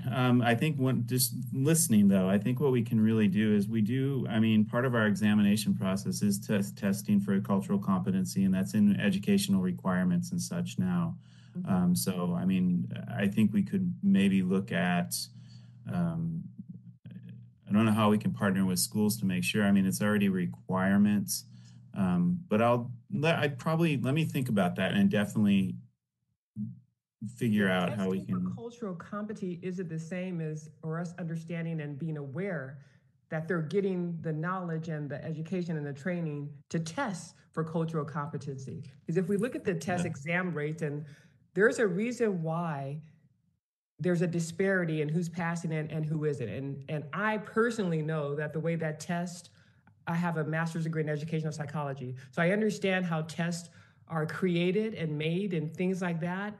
And if you have questions on there that don't address cultural competency, half of the population that's taken that test, they don't know. They won't be able to answer that. So we have to make sure that the information and the questions are relevant and address cultural competency, not for one particular demographic, but for the masses, if you will. So I'm not looking at the testing for cultural competency. We're looking at education. And I would go back to your point. When we look at reducing barriers to licensure, it's your second bullet. Why aren't these people meeting the education requirements where it might be in there somewhere if we aren't aware of, and I know we've had this discussion on the board, what the exam questions are and things like that. I think we need to dig a little bit deeper in that. So first of all, I'm clarifying that we are addressing cultural competency, but maybe we need to look through a lens that's greater than what we already have, because there's obviously gaps there. We want to make sure there isn't something that we're missing that we can address. And so I think my comments were further strengthened by what the public comments were. And I'm sure you took good notes there. And so we're addressing the disparity in exam passage rate and things like that. And we also had a good comment on, I'm sorry, let me look at my notes here like you did. The training and forensics for social workers and the incarcerated population. Those are some really good comments that I'm not even sure if we're addressing. So those things like that, I think I'm just reiterating that. I'm hoping that you noted that and bring that back into the conversation. Well, I want to follow up what Annette said about Oh, sorry. I'm done, Susan. Thank you. I just want to, the one thing you said was we need to do something now.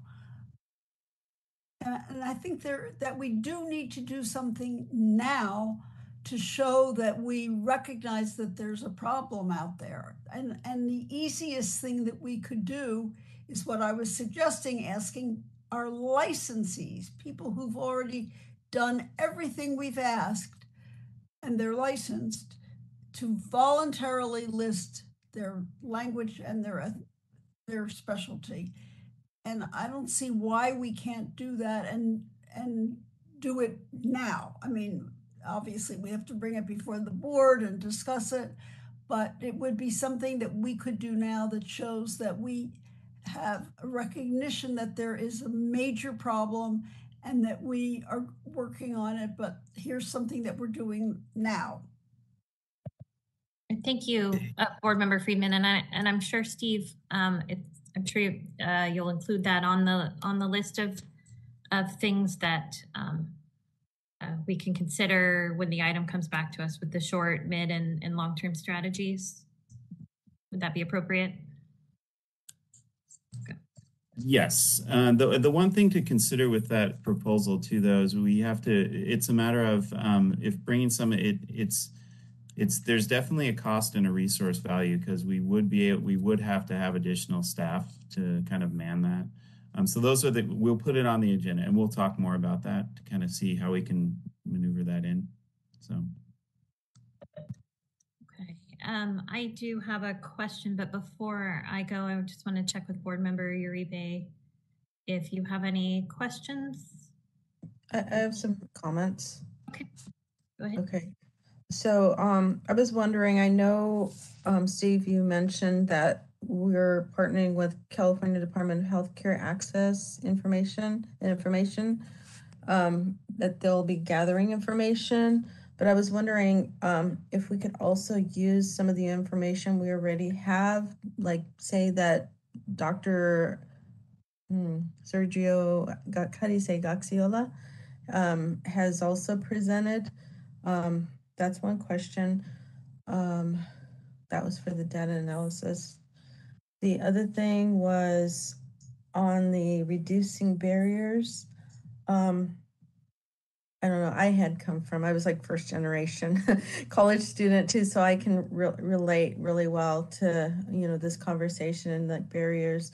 But I know it seems like a lot of times money is a big issue. I think even having exposure to even know how to get there. I mean, a lot of the kids that I've worked with, when I was in child welfare, they want to be like the policemen because sometimes that's who they were surrounded with, the policemen and the teachers.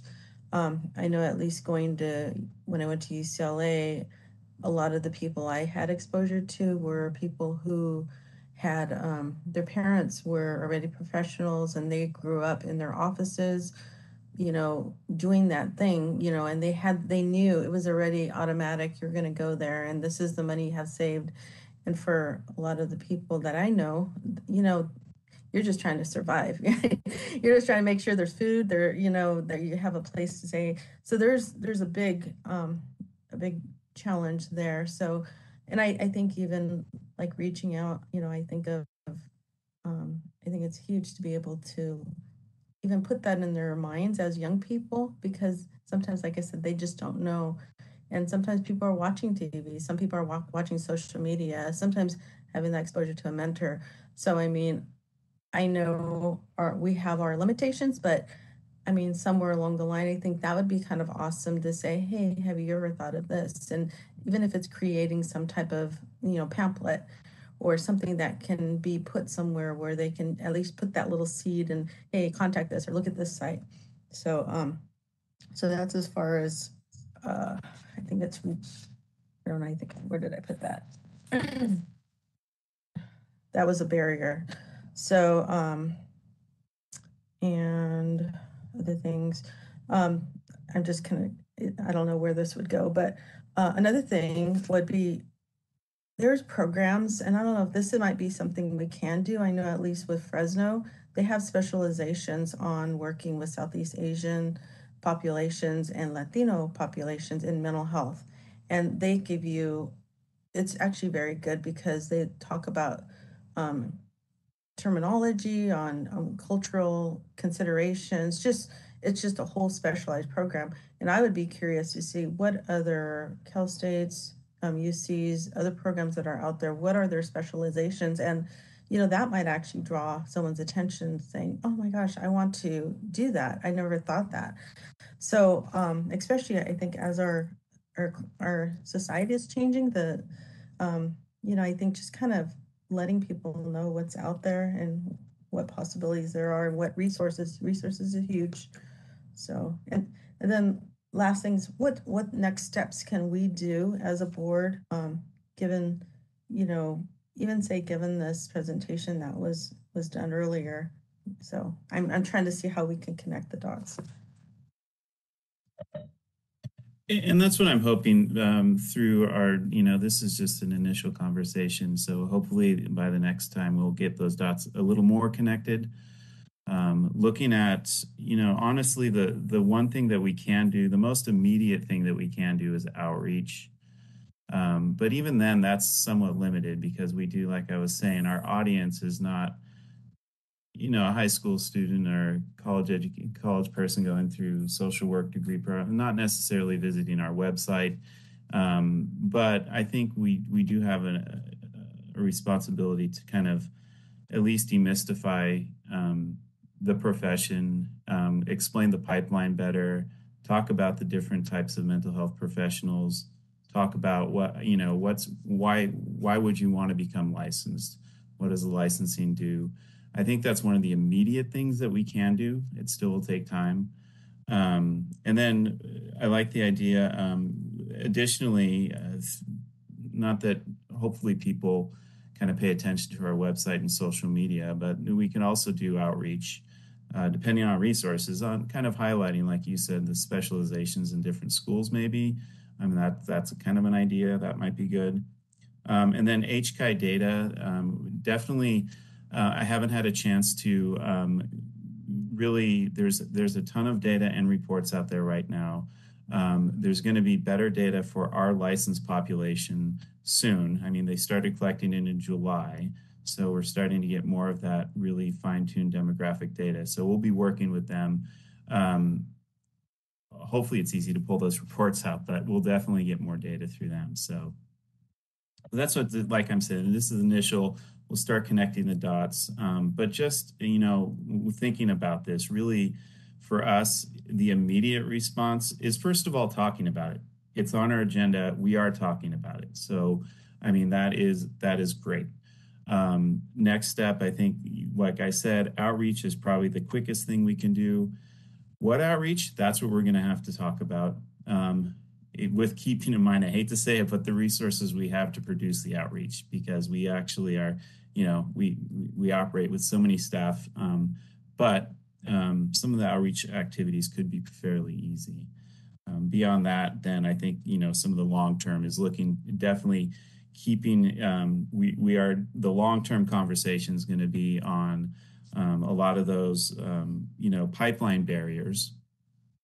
And then also definitely one of the highlights is, not highlights, but one of the main conversations too, is as we get more information and review it, is the exams and that exam process. So really that on that exam part too, is I think what I'll probably try to do on these meetings is give you an update on what ASWB is doing and what kind of actions they're taking, and then also additionally what actions we're taking, so we can keep track of that. But there's a lot of dots to connect, so but I think it's just by us talking about it now and spending the time, it's a start. So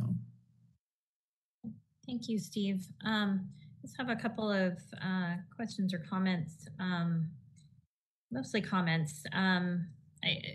I think the data piece is going to be really important to kind of inform where we can be most effective, especially with where, with where some early and easy wins, what things can we do quickly? I think you've heard that from the board to really impact what's happening now, the shortage and the crisis now.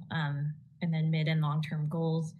And then I just want to say, I am 100% sympathetic with resource and staffing constraints. But I want us to still be creative in trying to figure out how we can meet the need, understanding, the purview that we have, the budget and the resources that we have, but are there opportunities to collaborate with others and to bring other resources and partners to the table, even our stakeholder groups? How can we put something together? If there are areas that we can't get into, how can we encourage others to do it? Or, how can we bring everybody to the table? This topic is worthy of kind of bringing all of our attention and time to the table and seeing what's possible, even through partnerships and collaboration. So I just kind of wanted to offer that. Do we have any other comments from board members before we go to the public? Okay, moderator, do we want to open up public comment, please? Certainly, and we are opening up the WebEx Q&A feature to facilitate public comment. And if you would like to make a comment on this topic, you can look for the question mark icon in the lower right corner of your WebEx screen, or behind the 3-dot other options if you're on a mobile device. In the text box, type comment and click send. The other option is to raise your hand, and that is done by the hand icon. Or if you're on a mobile device, the hand icon is behind the 3-dot other options. Or if you are a call-in user, you can press *3 to raise your hand. We do have a request for comment from Ben Caldwell. So Ben, I'm going to send you a request to unmute your microphone, and you'll have 2 minutes to speak. And you're unmuted. Good morning. Thank you. Ben Caldwell, LMFT. And I just wanted to briefly express appreciation, Steve, for what you were saying about the fundamental role of the board, that access to care is a public protection issue. I know it is tempting for not just the BBS, but any licensing board to kind of look at their role as producing ever more stringent standards for licensure and then to do enforcement of the board's rules. When really what the board hopefully is focusing on is how can we get the best, safest care possible available and present for as many people as possible who need it. That's a balancing act. I appreciate the work that the board is doing in this regard, and I look forward to seeing what comes out at the next board meeting. Thank you. And the next request for comment comes from someone logged into WebEx as Kathy Atkins. Kathy, I'm going to send your request to unmute, and you'll have 2 minutes to speak. You're unmuted. Hi, this is Kathy Atkins from the California Association of Marriage and Family Therapists. Like other stakeholders, I wanted to thank the committee and the BBS for bringing this important issue to the public and stakeholders. I want to jump onto what Ben just mentioned, and that I think it's good that we're talking about the role of the board as well as the resources of the board.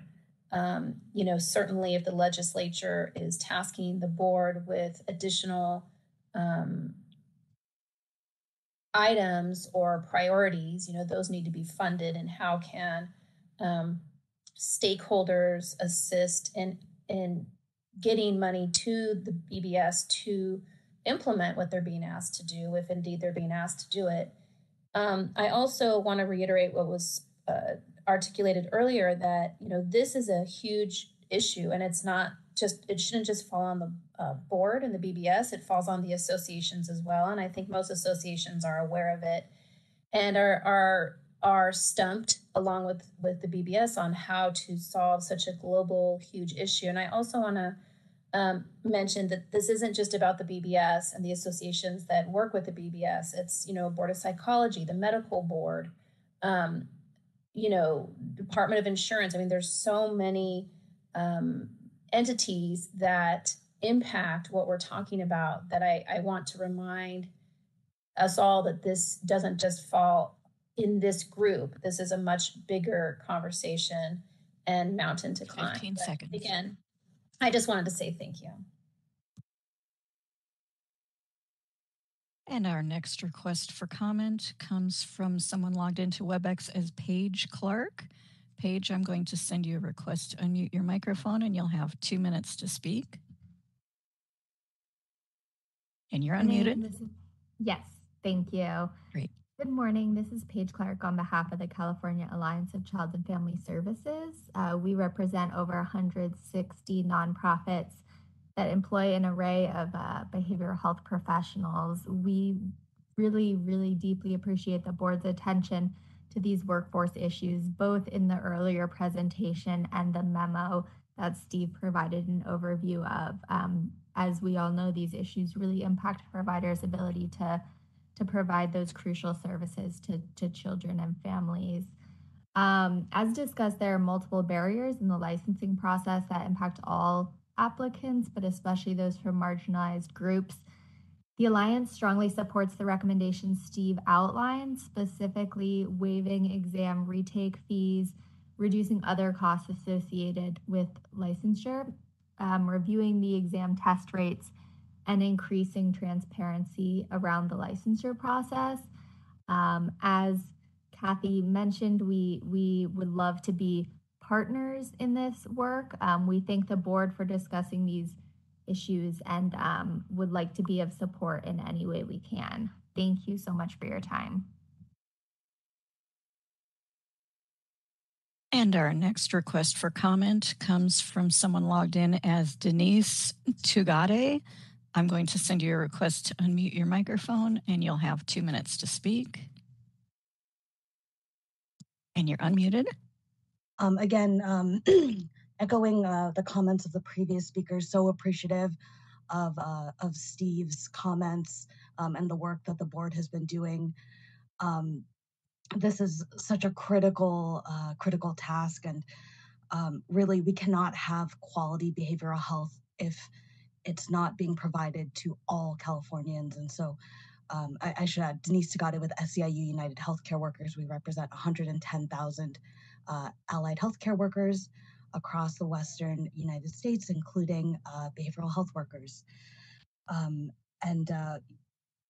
We really hope to be partners as well in this task. Disproportionately, our membership is made up of communities of color, but we also serve communities of color, and we want to ensure that that those communities are getting the patient care that they deserve. And so anything we can do to improve that access, that quality of care is so critical. We've seen actually in our work with HCI, with the Office of Healthcare Access and Information, that there's actually very limited data available around behavioral health. And so again, anything we can do to improve that access to data is so crucial. So thank you. And our next request for comment comes from a call-in user 8 from the 916 area code. I'm going to send you a request to unmute, and you can use *6 to unmute yourself.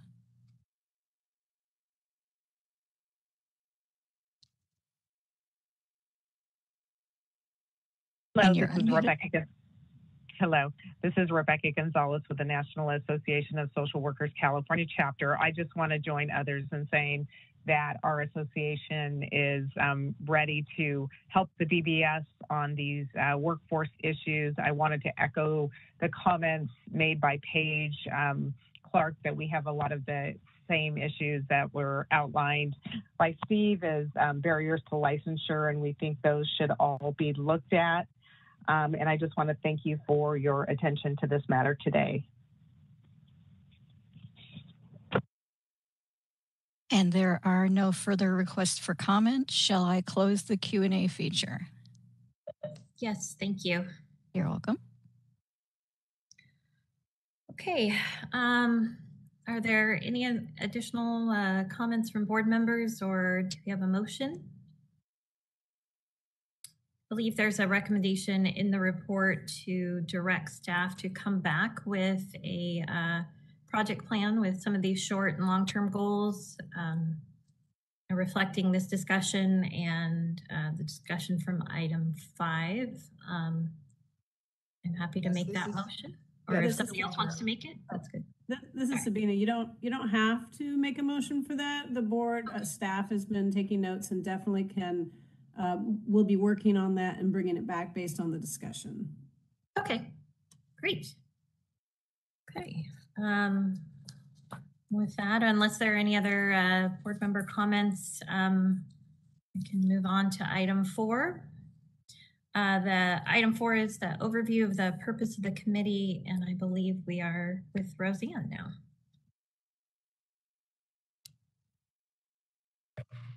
Yeah, hi everyone. So we can kind of regroup here, and usually we start the meeting with this, so it's a little bit awkward timing, but just so a little bit of information to about the licensing committee. So we've been having the licensing committee for a while now to discuss several in-depth discussions that need addressing with the licensing process. Our last licensing committee was in November of 2021. And then we had we lost several board members that were on the committee, and so it took us a little bit of time to regroup. But now we have regrouped, and so we're looking forward to moving forward. So one of the main things that's come out of this committee already was removing the requirement for the 12-hour California Law and Ethics course requirement for renewing registrants with a failing California Law and Ethics exam score. We found that that was actually creating a big barrier and confusion for individuals who were confused about when to take that course. So that requirement was deleted through AB 1759, and instead, to ensure public protection, the board had decided to require all registrants upon renewal to complete just a 3-hour CE each year in California law. So that went into law on January 1st. So we're moving forward with that. We've had other items that we've discussed in this committee, and then we've had other suggestions for agenda items that we've put on this list. And probably after today's meeting, we'll regroup and kind of revamp the list a little bit to address some new things that have come up. And so as it evolves, we will keep adding to the list and go from there.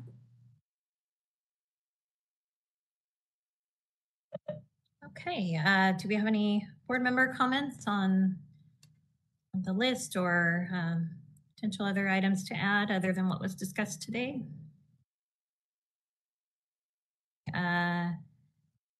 Board member Friedman, is your hand still up from before, or do you have a comment on this one? Oh, all righty. Okay, seeing none. So Roseanne will look forward to the updated list at the next meeting. Do we need to take public comment on this item? You are absolutely welcome to. Okay. Moderator, would you open up the public comment, please? Certainly, and we've opened up the WebEx Q&A feature to facilitate public comment. If anyone has any comment on this agenda item, you can look for the question mark icon in the lower right corner of your WebEx screen, type the word comment into the text box and click send, or you can raise your hand by clicking on the hand icon. And if you're on a mobile device, your hand icon is behind the 3-dot other options. And if you are a calling user, you can press *3 to raise your hand.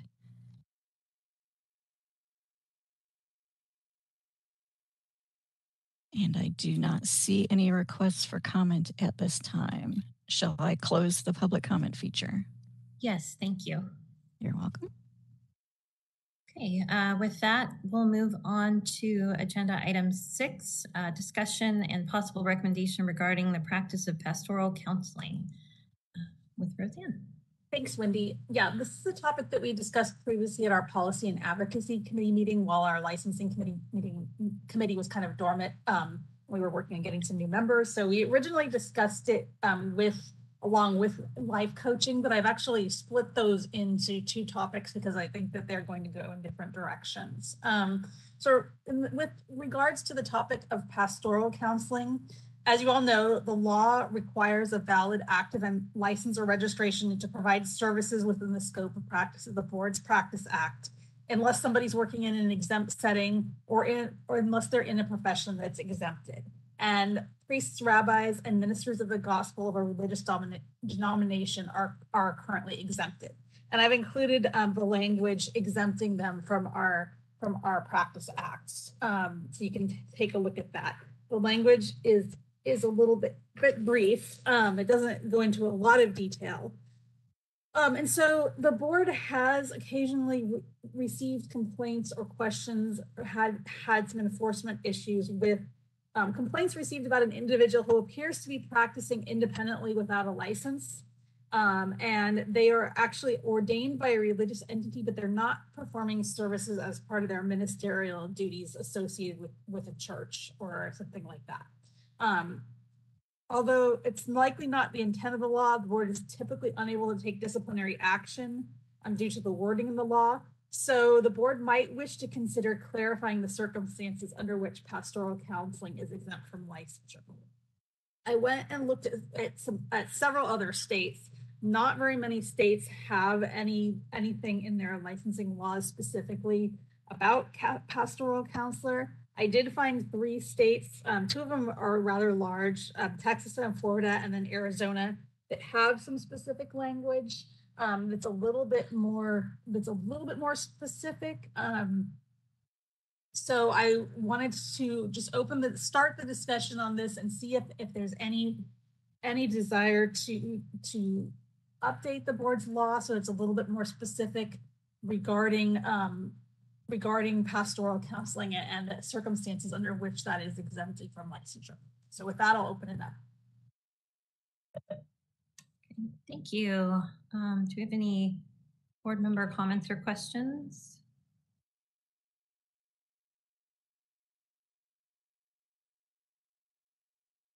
Oh, Dr. Walker. Yeah, not much on this. This is really well spelled out here. But based on what you said about under enforcement, where the board has occasionally received complaints, I think that warrants, this discussion actually. So thank you for bringing it forward. And given the examples from Texas, Florida, and Arizona, it looks like it's possible to tweak it so that it's a little bit more streamlined and clear. Maybe like where that information is located within our written knowledge of this. So I'm just making comments here. I know that you're going to do the work. I'm here to support you. So I'm saying yes. Let's tweak it a little bit. And do you have some thoughts about that? I see your examples. Yeah, I think that the Florida and Arizona examples are especially relevant here. I think that there's a need for some tweaking, and I'm not exactly sure how to do it to really get the wording down on, the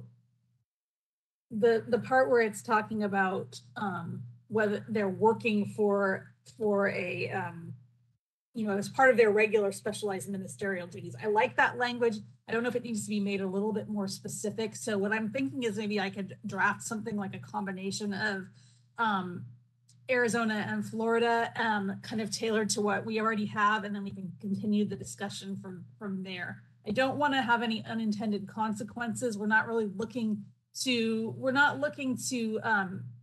obviously regulate anybody who's doing the work under the as part of their church. But we are looking to sort of, if somebody's out there practicing independently and they've gotten like some kind of online ordaining, or not really legitimately part of a religious organization other than they're paying a fee and they've sort of joined an online one, that part is concerning. So it's how to get the wording right so that loophole sort of goes away. I couldn't agree with you more. And I think what you said jumped out to me as well. With Florida and Arizona, I actually underlined those pieces. Maybe that's what, and we don't have to reinvent the wheel, right? Right. We might want to do some fine tuning. And once we get some language, talk about potential unintended consequences and if anybody has any concerns. Because it is a field where, there might be, people practicing with different employment scenarios for a church. Yeah, but we're not Right. trying We to don't want to micromanage regulate that. Right. Like you said, it goes back to the wording, and I totally agree that it's very clear where it says within the scope of the performance of the regular or specialized ministerial duties, right? Yeah. I really like that piece right there. Yeah, if that addresses the complaints we were getting, then there's a match there. Okay. Yeah, thank you. Those are my comments.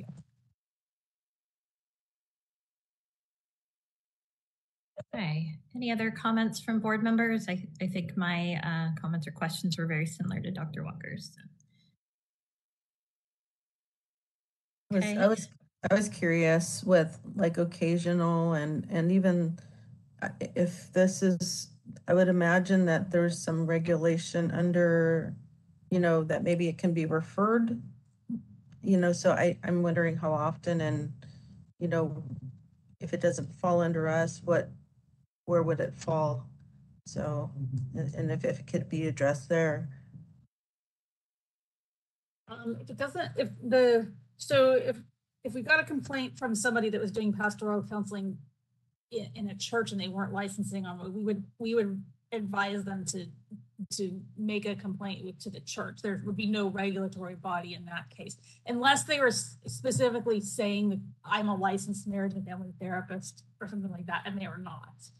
Then that would be unlicensed practice because they are saying that they're a licensee of the board when they're not.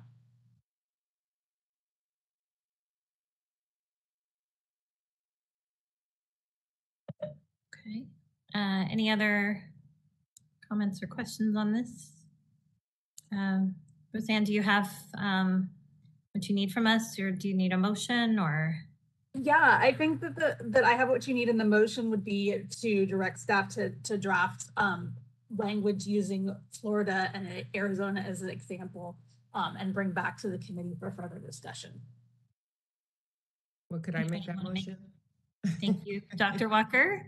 I'd like to make the motion that to direct staff to take further action and recommendations and coming back using Florida and Arizona language to, kind of like verbatim what Rebecca said.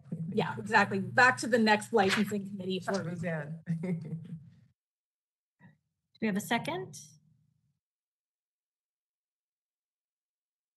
Not, then I will make the second.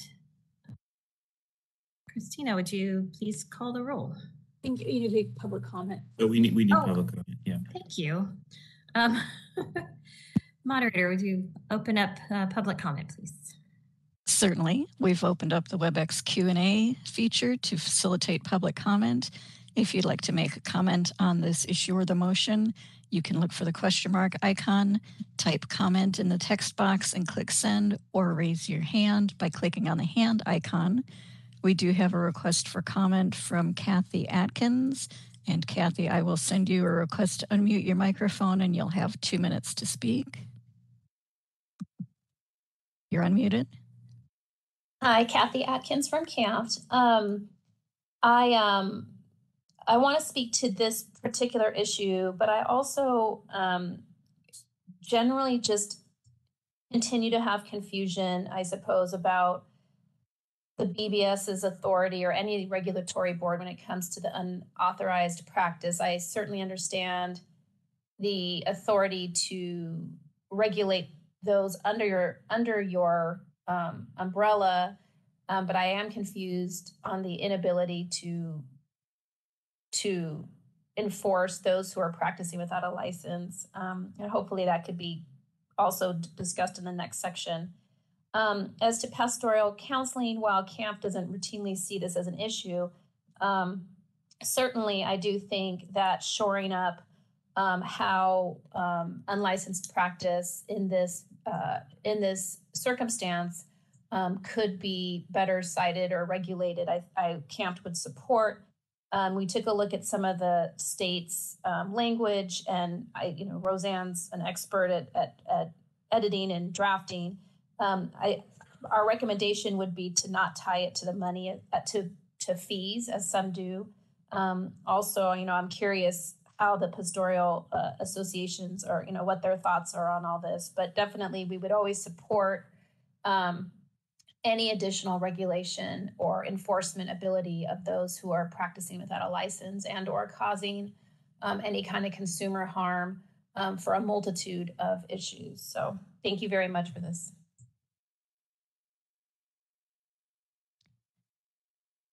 And I see no further requests for public comment. Shall I close the public comment feature? Yes, please. Thank you. Okay. Yeah, public comment, a motion and a second. Christina, would you now please call the roll since we got it right this time? Yes. Roseanne, could I have you construct that motion one more time? Sure. Could I make a comment before we ask? Of course. So, I guess Kathy had brought up what does the, I guess the pastoral counseling. I would just say if maybe there was a way of just consulting, I mean, I figure if we're gonna put something together, it would be helpful to kind of get their perspective and, you know, maybe consider that as it's being drafted. We can maybe look at that. I mean, it doesn't really, what we're looking at is something that really wouldn't restrict their practice whatsoever if they're, you know, doing pastoral counseling. What we're kind of the scenario we just to put it in perspective, what we look at or what we see occasionally is somebody who's gone through the licensure process, who hasn't finished the licensure process and all of a sudden is doing pastoral counseling and getting money directly from clients. And not, so that's, it wouldn't really put, but we'll look to see maybe, I'm not sure what organizations we would, but there are a couple out there, certification agencies.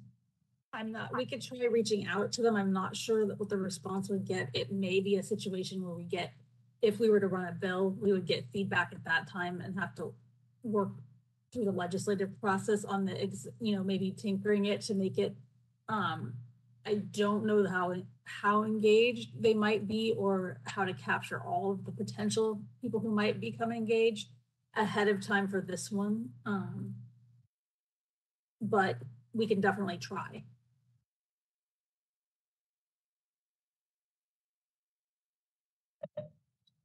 Okay. So then I believe Christina needs the motion restated. Dr. Walker, would you like Roseanne to offer some wording, or do you have one? Well, Roseanne, let's work together. So I guess I will start by saying we're directing staff to make any or the necessary changes to the board's statute related to pastoral counseling, utilizing both statutes from Florida and Arizona. Yes. Okay. And also to attempt to collaborate with some pastoral agencies if they are willing. Okay. And to add on what you just said.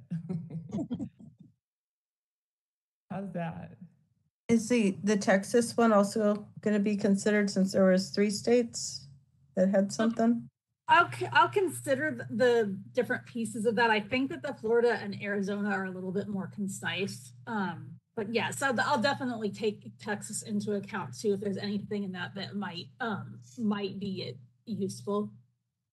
We definitely won't leave that completely out. But I think that the other two are just a little bit more worded the way we might want to go towards. Okay. And Christina, are we ready for a vote? Yes. Okay. Thank you. Eleanor Uribe? Yes. Wendy Strack? Yes. Susan Friedman? Yes.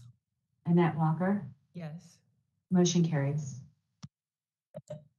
Thank you. And thank you for keeping us on track there. All right, so we are on agenda item 7, discussion and possible recommendation regarding the practice of life coaching and the development of a consumer outreach document. And Roseanne, this is you. Yes, that is me. So another piece of this discussion that kind of goes along with pastoral counseling is life coaching, because life coaching is another thing that it runs kind of parallel to the Board's Practice Act, but it's not allowed to be clinical. And so there's some confusion out there about what exactly is life coaching, how does it differ from the board's professions or other mental health professions. Where does life coaching start or end, and mental health, actually clinical mental health counseling begin? So it raises a number of questions. And we provided at the policy meeting when we discussed this, some articles about the practice of life coaching and what exactly that entails. But the Board's Practice Act specifically do not discuss life coaching. And so the way that our Board's Practice Acts define its professions are specifically through a code section for each of the professions that we regulate, telling what the scope of practice, defining the scope of practice for that profession. And so at the last P&A meeting, Policy and Advocacy Committee meeting in early 2022, staff directed the board directed staff to collaborate with the board stakeholders to potentially identify subject matter experts that could maybe draft some consumer outreach materials to better educate the public and even maybe licensees about what exactly is life coaching. So we met with representatives from CAMPS, NASW California, and the California Association of School Psychologists, or CASP, to discuss potentially creating an outreach document from the website. And if the discussion kind of became, if you think that it might need to be a little bit, staff thinks it might need to be a little bit bigger than just discussing life coaching. This kind of goes into the whole workforce development discussion, where we think it might be helpful to have a document that's produced by the board that's consumer oriented, that contains a description not just of life coaching, but various other types of regulated and non-regulated mental health professionals, because there's a lot of different ones out there, and some are licensed, some are not. Some are regulated by this board, some are regulated by other boards, or they're not regulated by a board at all, but they have a certification.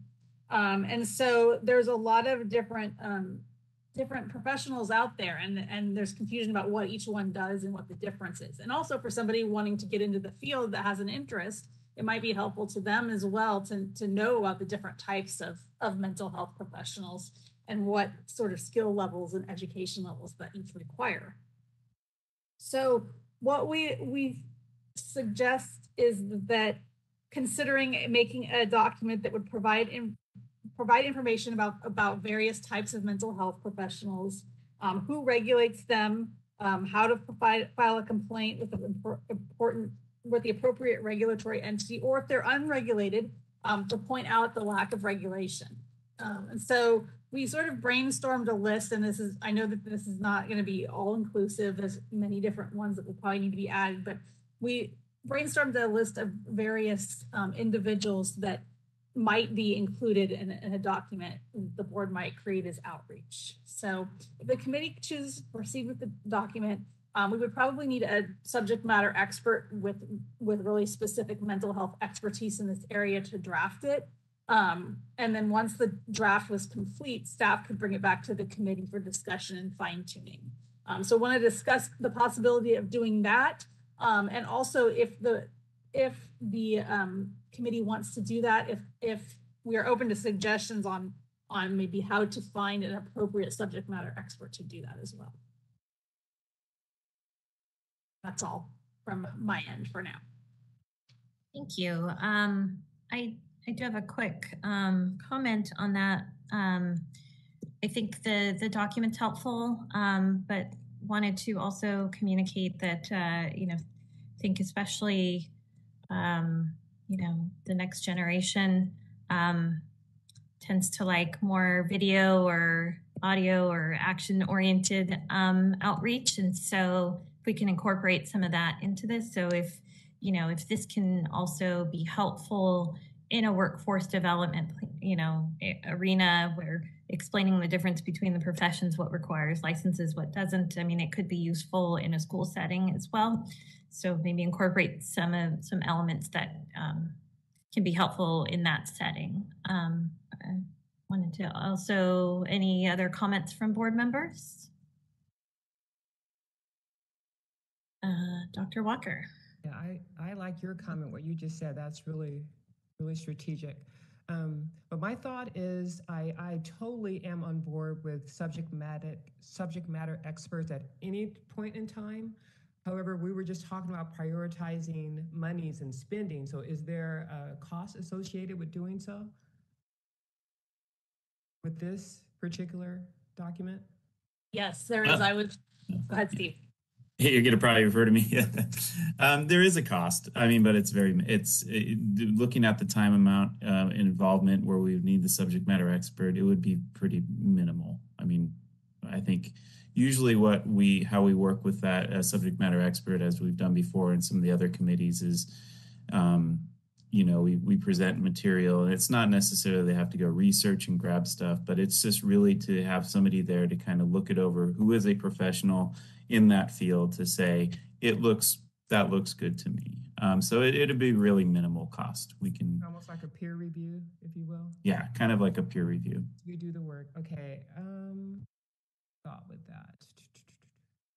So you don't have to give me so is this a common practice with BBS? I'm still somewhat new here, but in using subject matter experts, so we have a pool that we can easily and quickly refer to. So yeah, subject matter experts, I mean, we use for various enforcement process. We use them for the exam development. And it's really, usually the way we seek. This one's a little bit different. We haven't done this in a while, so it's really trying to find somebody. First of all, I think what we have to define is definitely what we want each subject matter expert to look at, because I think the way I'm thinking, we might need to get separate ones for each license type, just to kind of look at that. And then we reach out, and I think it might behoove us to, maybe the associations definitely have maybe some people they could actually recommend. And then, and so we haven't done it where we've reached out in a while like this. The process is not laborious, or it's pretty easy. So that's good to hear. Kind of a one and done sort of. Sorry, was that you? Sorry.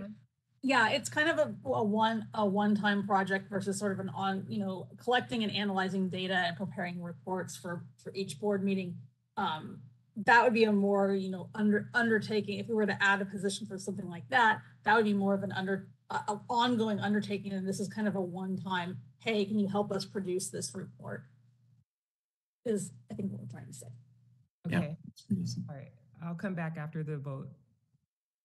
We are voting on this, correct? Yeah. Okay. And then Board Member Friedman also had some comments.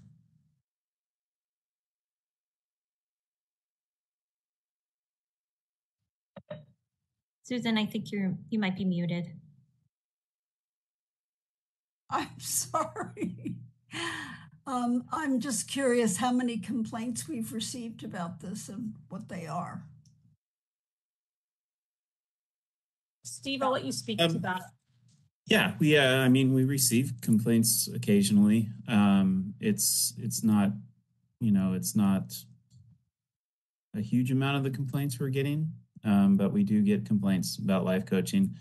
And honestly, I think some of them it's usually other licensees kind of not sure what, so-and-so over here is a life coach, but I'm not sure. It seems like they're doing something that they shouldn't. So it's not, you don't really hear too much from actual clients themselves.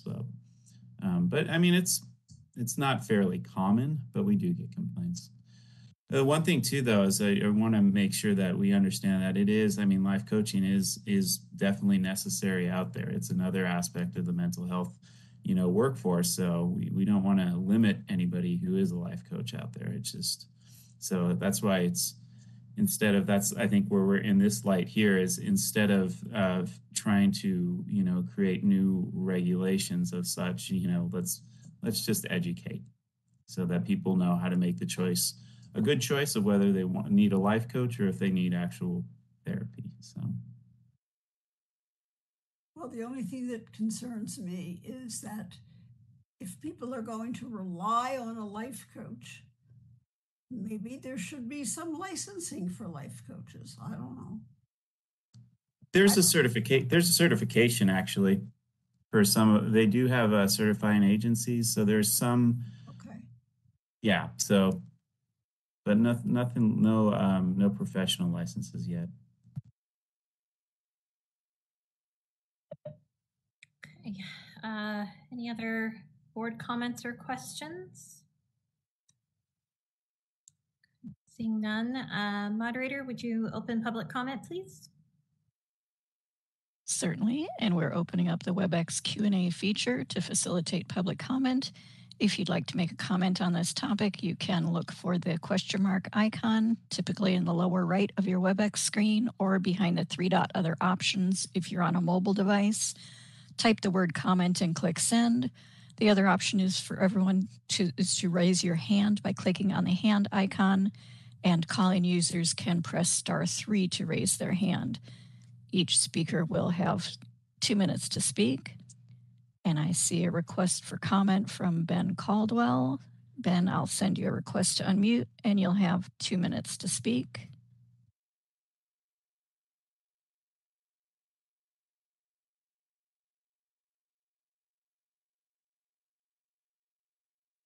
And you're unmuted. Good morning. Thank you. Ben Caldwell, LNFT. I have my own questions and concerns when it comes to life coaching and consulting and related professionals, but I'm not convinced yet that this is a good use of board resources. You know, the board is certainly within its scope to discuss the boundaries of where therapy ends. But once the board starts discussing or seeking to define to the public professions or activities that are outside of BBS jurisdiction, I think that naturally raises some flags, as it should. In addition, if the board produced a document that serves to encourage consumers to seek services from a board licensed professional instead of services from another kind of professional, assuming that other professional isn't breaking any law, then it might be seen as the board operating more like a guild to protect its licensees, and that also would raise some flags. I think the question about data here is a good one. It would be helpful to see just how many complaints come in about this kind of thing. But it would seem to me that the best way to address concerns would be to enforce existing practice protection law rather than using board resources on a document that probably wouldn't be all that widely read and would also raise some questions about the board's role and jurisdiction. Thanks. And our next request for comment is from Kathy Atkins. Kathy, I'll send you a request to unmute and you'll have 2 minutes to speak. Hi, this is Kathy. This is Kathy Atkins from CAMF. Thank you. I too encourage and question whether the use of the practice protection law, whether it's, as I stated earlier, I'm a little confused if it's statutory written in a way that the BBS is unable to use it, or is it challenging, or if and when complaints do come that revolve around the unlawful practice of psychotherapy, my understanding is it's a challenge to pursue action. So I'm hopeful that discussion continues, because that seems like a viable solution. As for the education resources, I understand and support that. I do agree that it needs to be written in a manner that's not advocacy-ish, but I don't foresee that the BBS would be writing it that way. If it were, I could see the problems, but I don't suspect that's how it will be written. So I do support the education materials, but I don't know that that's a cure-all. So I am hopeful in the future that there can be more discussion on how to utilize the practice protection law that is out there. Thank you. And I see no further requests for comment. Shall I close the public comment feature? Yes, thank you. You're welcome. Okay. Following public comment, do you have any additional board comments or thoughts or questions? Yeah, this is Dr. Walker. I too have a concern about investing in this particular aspect the way it's been recommended by the board, it seems like we can do this, even if this is a minimal cost. Some of the things that we spoke to earlier, it seems like there was a hesitation to even have the conversation because we don't have the money. But this to me is maybe on our list of priorities is not as high as some of the others that were mentioned earlier when we're looking at barriers, reducing barriers and things like that for licensing exams and stuff, and looking at education and cultural competency and so my concern is the cost here. I think we can do the work, but I'm not for investing money into this. That's just a concern and a comment from me. Yeah, can I speak to that or just really quick?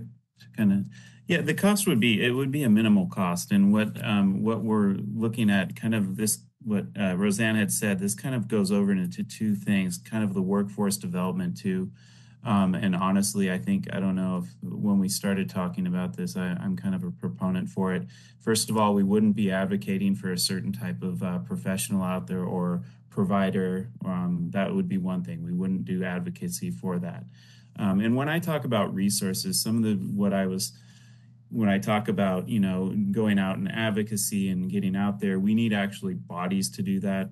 So that's kind of where the resources and the cost, where I'm kind of hesitant on. This one is not, it's something that I think can actually serve two purposes. Looking at, actually the bigger purpose is assisting with people looking at that pipeline to licensure, or, what it is to be a mental health professional.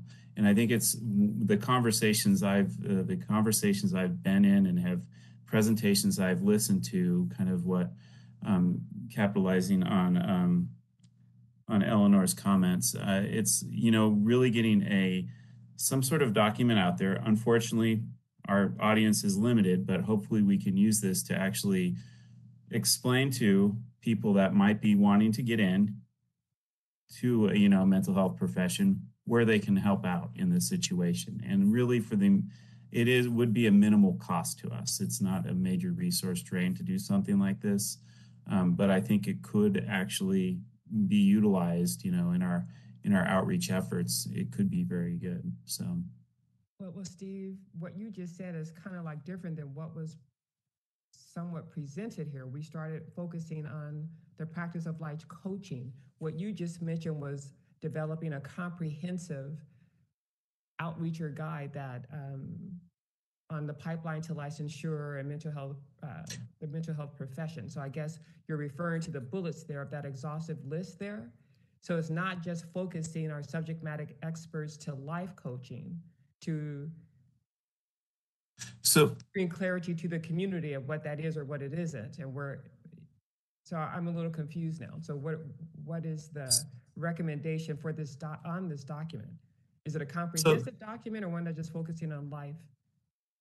No, it's a comprehensive, like what Roseanne has put in there. Basically, the idea is because right now, is to give an explanation of all the mental health professionals that are out there, give you an idea of what they provide, what services they can provide, and then additionally for our licensees, explaining, what they can provide, and then where to seek services where to complain to. I mean, not necessarily complain to, but if you have an issue, this is where you could go. So it's a comprehensive, basically an explanation, a dictionary of, all the mental health professionals out there. And what I'm talking about is then leveraging this document to go even further and to use it as, if we have, this is where the resources come in. If I have enough staff or resources, then maybe we can look at taking this document and presenting it at community-based organization.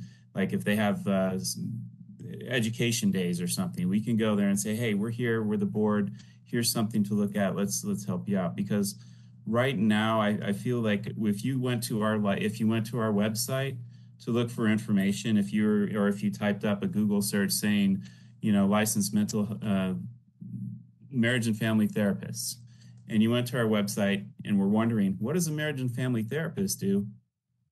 I think all we have on there is the scope of practice, which is legalese, and it's not going to really tell you anything. And it doesn't assist the consumer or somebody doing, somebody looking at the profession itself. So I think it's a minimal resources, but we could leverage something like this quite efficiently, I think. Okay, well, that was my take on it. Yeah, that's helpful. I'm glad you elaborated because it seemed like in my mind, we were kind of focusing on one particular area, not looking at the bigger picture. So that makes sense to me. And so now I'll let others speak and then other comments later. Can I jump in here really quick? I have two different suggestions. If the committee feels it's premature to do more of a comprehensive document at this time, I have a couple of different thoughts. One, we could start out small and just provide maybe a consumer focused. Maybe we could consult with our associations and have them provide a consumer focused paragraph of what their profession does, sort of in a nutshell, that's aimed toward consumers, and we could compile those and have the committee review it, obviously, because the board would be presenting it. And we could start small and then see what the feedback is on that. The other suggestion is we started this topic. So we've been talking about this topic for a while now of life coaching. It's kind of evolved in this. It's kind of evolved separately from our workforce development topic, which we're now just sort of kicking off. So they're kind of on two different kind of colliding paths. So one other possibility was we've talked a lot for the workforce development action plan today. We're going to be compiling an action plan. Maybe this fits into that somewhere, or as part of another an outreach document we might start doing. We've said we want to do more outreach on some of these things. So maybe we hold on it for now and see where it circle back when we get more into the details of the workforce action plan and see where, if anywhere, it belongs. So those would be two other suggestions.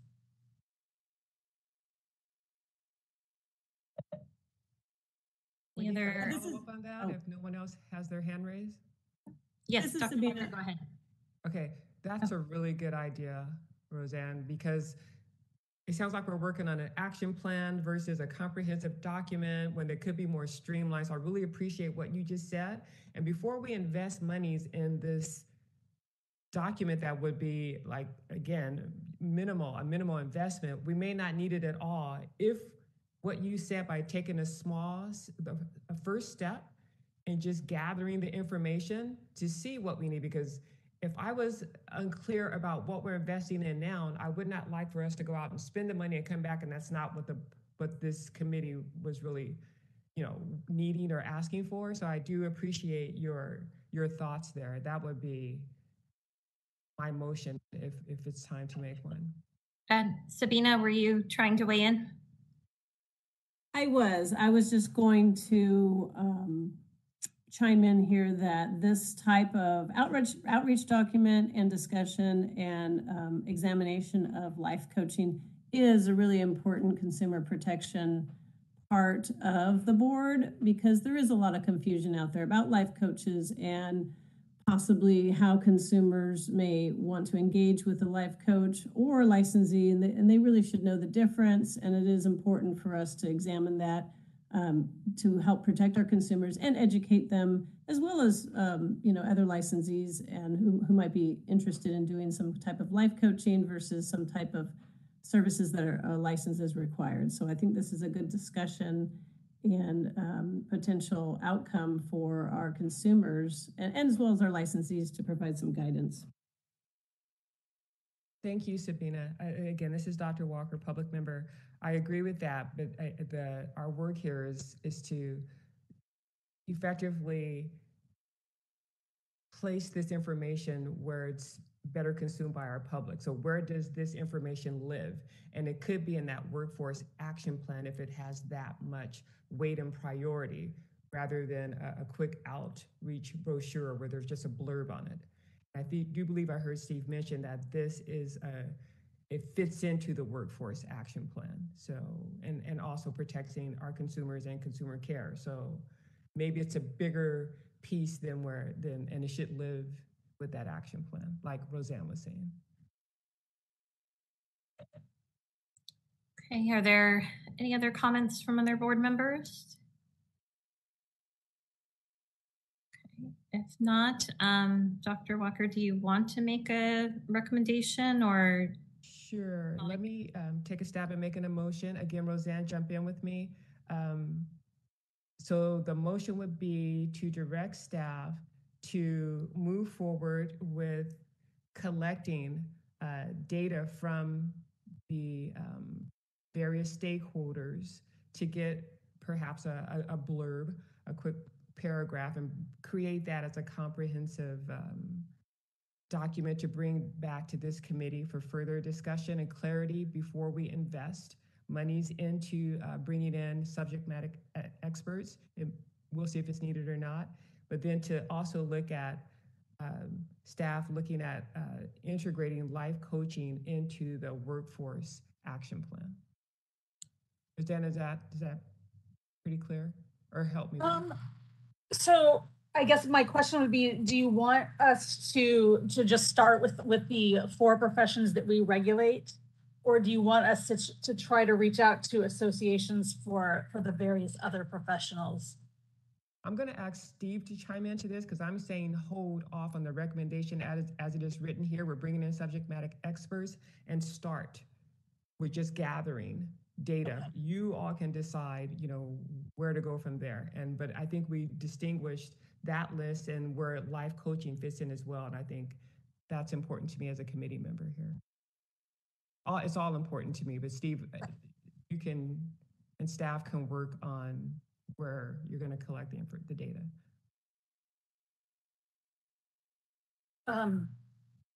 So,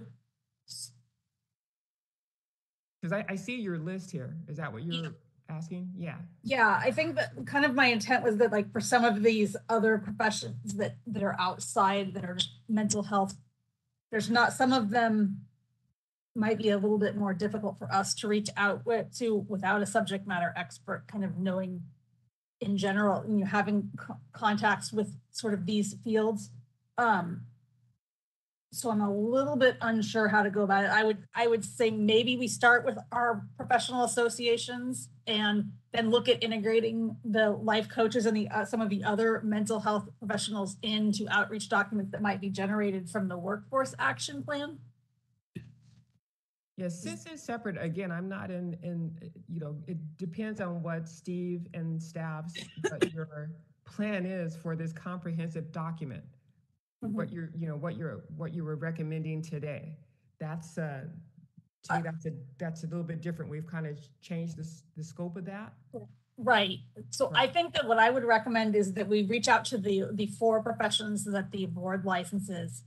To come up with kind of a comprehensive description of the 4 professions the board regulates, and then discuss as part of the workforce development action plan, when we're doing our goals for that, would a more integrated document be helpful and fit into that at that time with the other professions that are outside of the board's purview? And I think that would be good probably, because then we can kind of give you an example of what we're looking at or thinking about and how that would be presented. And then we can continue on, if it's something we want to, move forward on, we can do that. Okay, thanks for chiming in, Steve. So is that motion clear then? Let me actually, it's not really clear. If I can kind of get a constructive motion out of that. And who's you got it, Roseanne? Do you want? This is Christina. Okay. Annette, do you want me to try to restate it? Yes. Yeah, please, if you don't mind. So the motion would be to direct staff to move forward with collecting data from the boards with stakeholders representing the board's 4 licensed professionals, and use that to create a comprehensive document with information provided from them, and bring that back to the licensing committee for discussion. And then to also, as part of formulating the workforce development action plan, consider whether integrating other professions as part of outreach materials would be helpful. Sounds like what I said. Thank you, Roseanne. We make a great team. Yes, definitely. Is that helpful? Does that work, Christina? Yes, thank you very much. Okay, so we have a motion. Do we have a second? Board Member Uribe. Saw your hand first. Then moderator, would you open up public comment, please? Certainly, and we are opening up the WebEx Q&A to facilitate public comment. If you have any comment on the motion or the issue, you can look for the question mark icon, typically in the lower right of your WebEx screen. Type the word comment in the text box and click send. Anyone can also raise their hand to request to be recognized for public comment, and you can click on the hand raise icon to do that. Each speaker will have 2 minutes to speak, and call-in users can press *3 to raise their hand.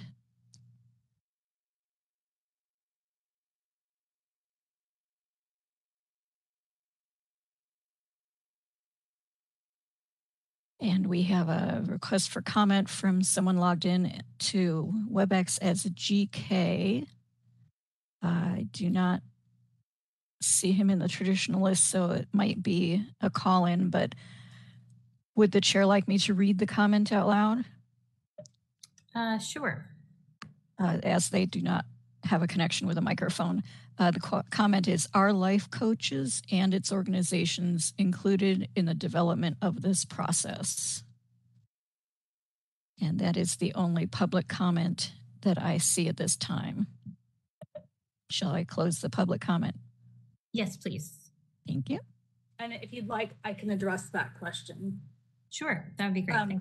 The answer to that question would be no. At this point, life coaches would not be included in the development of the document.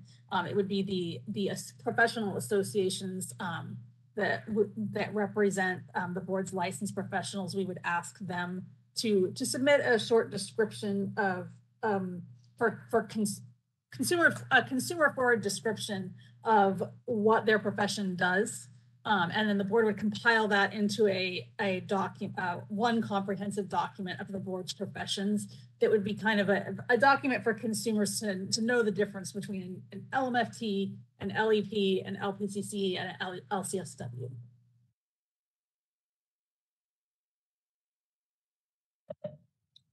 Thank you. So we have a motion and a second, assuming no changes. Christina? Should we do the vote? Yes. Is Susan still here, or did she leave? Sorry, no, Susan left. Okay. Sorry. Wendy Stratt? Yes. Eleanor Uribe? Yes. Dr. Annette Walker? Yes. Motion carries. Thank you. Next on the agenda is suggestions for future agenda items. Do we have any suggestions from board members?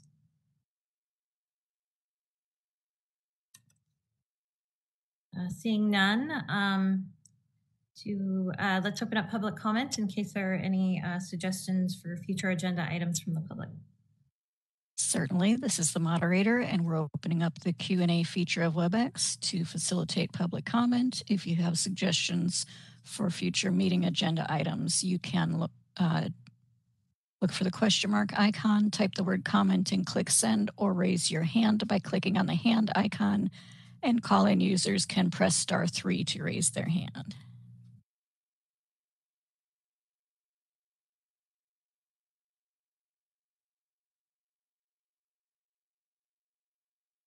And I do not see any requests for public comment at this time.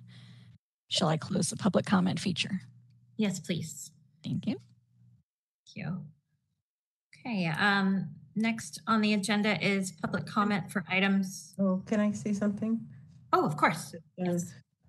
I don't know if this is something we would do, but mentoring, even along the process to get a license, I don't know if that would be something we could talk about. We can certainly add that as a future agenda item, and we can work with staff on what that looks like. Sure. Does staff need any clarification on that, or? No, I'll reach out. Okay, perfect.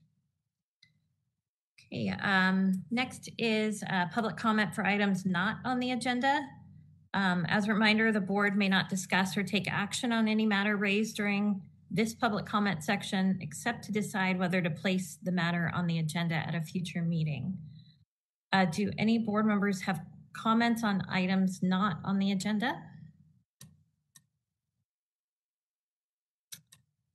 Seeing none, let's open up public comment for any audience members that may have comments for items not on the agenda. And this is the moderator. We are reopening the Q&A feature to allow for suggestions for items that were not on today's agenda. If anyone has any suggestions, you can look for the question mark icon, type comment and click send, or raise your hand by clicking on the hand icon. And we do have a request for comment from Kathy Atkins. Kathy, I'll unmute you and you'll have 2 minutes to speak.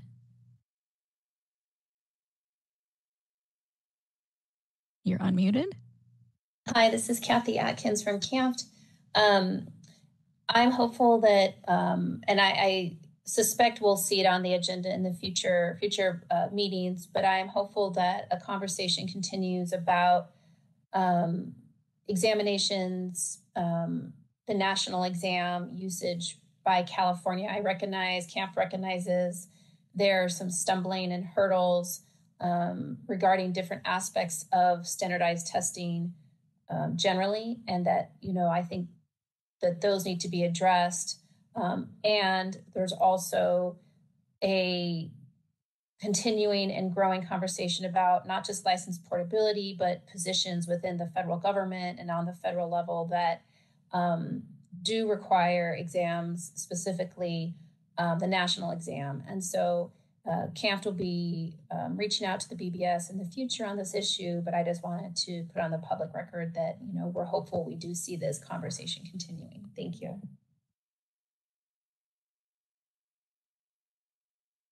And I see no further requests for public comment. Shall I close the comment bar feature? Thank you. Thank you. Okay. That brings us to our last agenda item, adjournment. Thank you for everybody for being here today. Happy New Year. I know this is a long meeting, so thank you to committee members and stakeholders for excellent participation and patience for the length of the meeting. So our board meeting will be February 2nd and 3rd, and we will see you all then. Thank you. Thank you. Happy New Year again. Thank you, everyone.